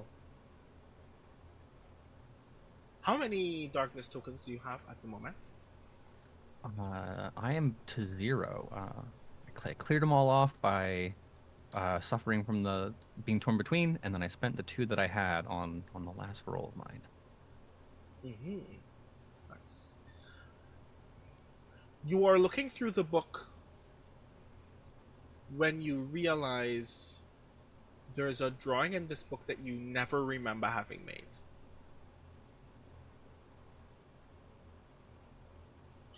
It is a young person, 13, 14 maybe.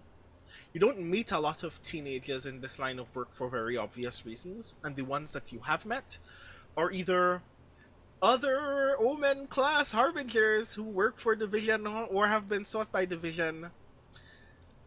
Children who were briefly in the line of fire, who you ensured maintained safety, which is why you're absolutely sure you don't recognize this one.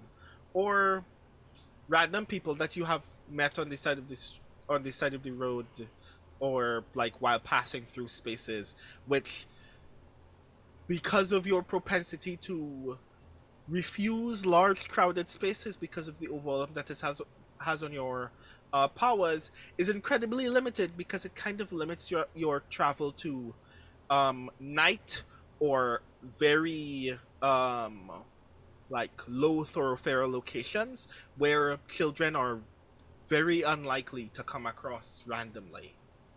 But you have no idea who this kid is. Chronologically, where do they appear in the book? Very early. It's page 3. Okay. It's not impossible that I've forgotten,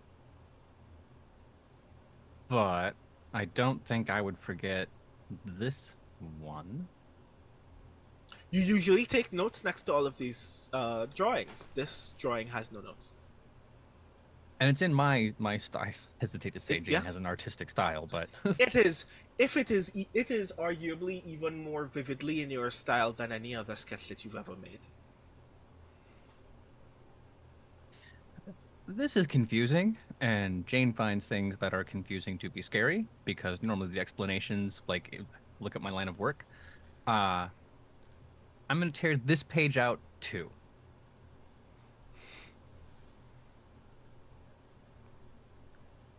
Okay. I would think that Division has like Theta class recycle destroyer, kind of like maximum version shredder burner things, and Oh no, awful- yeah, they have powerful incinerators that they use to destroy most other objects. You put it in the incineration location garbage chute, and it falls down and lands directly on the glass shards and remainder of the Pitman sculpture that Aya put there after the portion of the sculpture that you all destroyed at the diner became inert. We're gonna deal with this memory the way we deal with lots of memories and feelings. We're gonna put them in the squish down place, and we're never gonna think them ever again. The therapist said I had to come back next week. I don't know why. 2 or 3 days later, you all receive the same text message as before, summoning you back to the post office. But this time it's roughly in the day. Who arrives to the post office first? Not me. Probably Tempo, because Tempo is the best. And controls time. Yeah. Well, and Tempo showed up last time, so they should show up first now. Mm-hmm. And say that John comes next. And on the journey they've been through as a person, it is still a black hoodie, but there are little orange caps on the strings now instead of black caps. Oh. Growth. Ciarra? Next Yeah. or last? Yeah, I guess Ciarra will show up in like the middle where it's like, I don't want to be late because I'm gonna get yelled at, but I don't want to be early either, so I'll settle for arriving right in the middle. Sort of, walks in, sees everyone, nods, goes to sit on the counter. I guess that means I arrived last, and I'll say that I arrived late because I ran halfway there, realized I forgot the ice cream that I bought with Jane, ran back, grabbed it, ran all the way. You ran all the way here. Okay, cool. You arrive, you give Jane the ice cream. Jane, there is a bowl of rum and raisin milk in your hand. Not for long. I'm going to annihilate this. This is the greatest thing that could ever touch human tongues, and I am so thrilled. Melted or not, like I will drink this like hands around a chalice. My real hands touching the bowl, and the other two giving like very choice thumbs up gestures to Hamaliel. Well, I did buy a carton, so it's milk inside a carton. So it's even better. It's not Yeah. even in a bowl. It's like one of those like sealed, yeah. Yeah. And while Jane's like chugging away at this carton, I lean over and I whisper to Ciarra, "It's glorious ice cream." It was ice cream, yeah. Half of the contents now down the gullet. Jane will lower the box and just like face is of course filthy, right? There's no dignified way to drink melted ice cream out, and then offers it around the room like, Unless you want boiled ice cream. I already had 2 scoops. Tempo. Sure. Tempo. Why not? Tempo, very briefly in this moment, you have a sudden flashback to like a party that you went to when you were very, very young on your home planet, where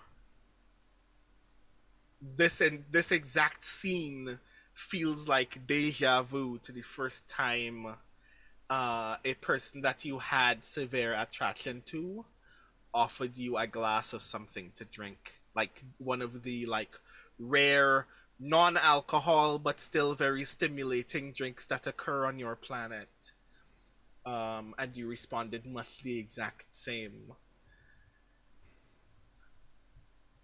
As you enter and then leave that very faded memory, Aya emerges in a puff of smoke from the door, turns to you all and goes, "Ah, you're already here. I get to give you all of these and leave." He offers you all orange envelopes with the division insignia as a stamp on the top left corner of the envelope.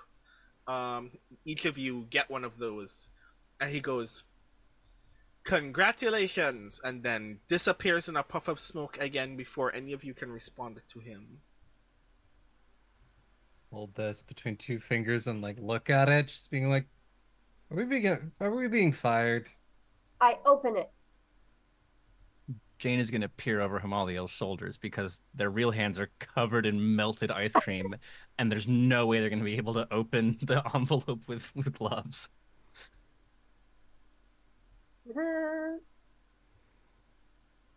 Dear entity / creature. Wow. Wow. We are I bet pleased. Tempo gets a name on their letter. Tempo gets a name.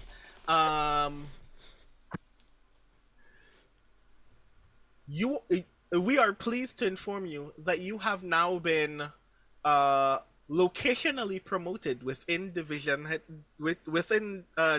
temporal quarters. You are no longer stationed at the post office. Your next physical assignment as to where you will gain further mission briefs and debriefs will be relayed to you via text message. Thank you so very much for your continued service towards Division's goals. We wish you a happy new year. And a lot of signatures that look less like signatures and more like what signatures would like. It looks like signatures kind of collapse into solid shapes near the end in ways that give the vague impression that there are someone's name, but when you look at them, they don't look like names at all. As you see Hamaliel open their letter, it dawns on you that your envelope tempo is much thicker than the amount of paper that Hamaliel just read would imply. I will open mine as well. Yours is like three sheets of typewritten letter about how grateful they are that you put up with this crew, and now that you can go back to working from core division headquarters, they're very grateful that you were willing to essentially slum it like this, and that you will be reimbursed handsomely for all of the efforts that you've made throughout the year. So I look at this, crumple the paper, throw it in a trash bin, and then gangly, with fingers that are too big, type a text message to Ire that says, "Unnecessary. I will go with my team." We cut to Aya, who is in he's dressed like Guy Fieri on a hammock in an unidentified island, sipping from a Long Island iced tea in a highball glass that is 18 inches long. And he feels his phone vibrate, reaches for his phone, looks at your text. And the last scene that we see is him laughing so heartily that the flames that erupt from his head burn the edge of his hammock off, and he falls to the ground. And we smash cut to black. And that is the end of the Pitman sculpture. Woo! Hey. I had a lot more weirdness planned, and then y'all did all of the coolest things that I ever wanted in the last, 50 minutes of this thing. I was like, this is how this is supposed to end. Y'all gave me the ending. I love this so very much. Y'all are brilliant. Thank you so very much for joining me for this. This is rad. How do you all feel about the Pitman sculpture? It's so much fun. It was a wild ride. I'm very happy with how it turned out for everybody. Yeah, you all made such brilliant decisions. As a GM, I wish we could have lingered long enough so some of y'all could have stumbled into ruin.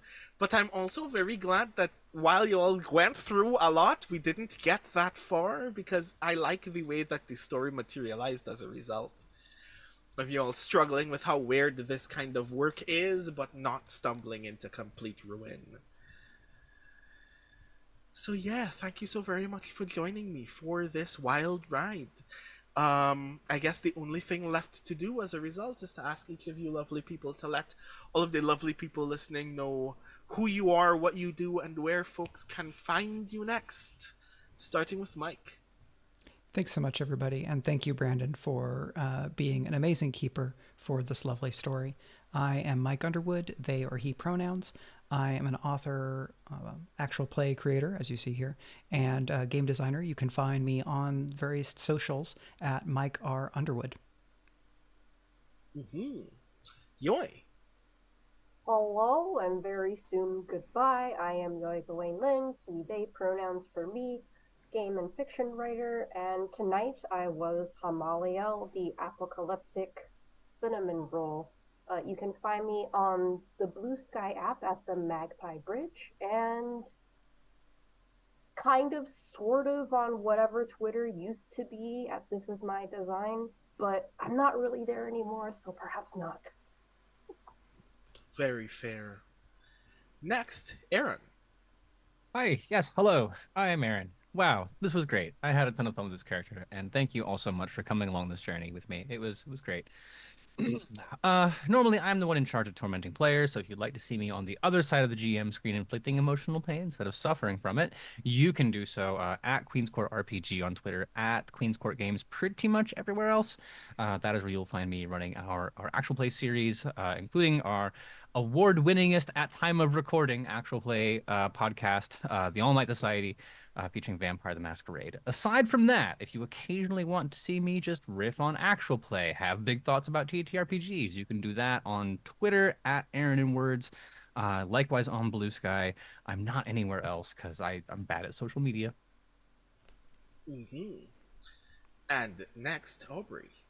Hello, I'm Aubrey. You can find me all over the internet, either at the Mad Queen or Mad Queen Cosplay, just on Twitter, really. I'm Mad Queen everywhere else, so I got lucky enough to snag it.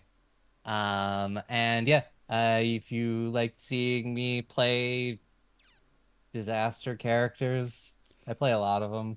And I played quite a few of them over on Queen's Court in various projects. If not, you'll probably also, if you hear music on a thing, I probably have a hand in it in some way. If not, it actually scoring it. And then you can also catch me over on Goblins and Gays as the GM for like 90% of things. And by the time you're hearing or watching this, our very first campaign is over. 3 years, 3 years, 150 episodes. And yeah, you can listen to the entirety of Blood of Kings, or Greek Norse inspired Pathfinder campaign. And probably while you're listening to this, you can go over and listen to season 2 of our Alien game, Mother May I, run by one of the players, where I just playing a mom who wants to go home. And then after that, there's lots of fun things. So keep an eye on Goblets and Gays, and then also you can catch me over on Howard Haven Studios in City of Smoke every Friday. Nice, grand. And as for me, I am Brandon O'Brien. I have been keeping the keys, so you don't have to. You can find me almost everywhere on the internet at The Rising Tides, and I have a website that is also my newsletter at brandonobrien.xyz, where you can find me talking about fiction and game design and all kinds of other social things. And I also design games that you can get at itch.io. That's The Rising Tides.itch.io for any of the random silly things that I've been working on, including an upcoming Blades in the Dark hack called Hero Revolution, about becoming spandex superheroes and saving the world from all kinds of weird but not necessarily evil things. So yeah, this was a lot of fun. A reminder to everyone that you can support cool things like this existing on Speculate by supporting patreon.com/speculate, and hear more of the cool things that we have made on Speculate at speculatesf.com. Lots of very interesting things on the horizon, hopefully, that I'm very excited for us to venture out into the future and discover, and you can help us make some of those cool things happen over at Speculate. And obviously also support Queen's Court Games in the cool things that they make as well, because this has been really lovely, and I'd like for us to continue doing collaborations like this in the future, because y'all were rad and so very inspiring in all of your decisions that I would like for this to continue as often as possible. So thank you again for joining us in play. This was really fun for me to see you all engage in these shenanigans so freely. Thank you all to everyone who is listening or watching for joining us on this weird journey. And all that is left for me to do is to tell you, I hope that you have a wonderful night. I hope that you have a wonderful week. And I hope that whatever is knocking on that door is exactly what you're expecting. Thank you so very much. And we will all see you sometime, somewhere, very soon.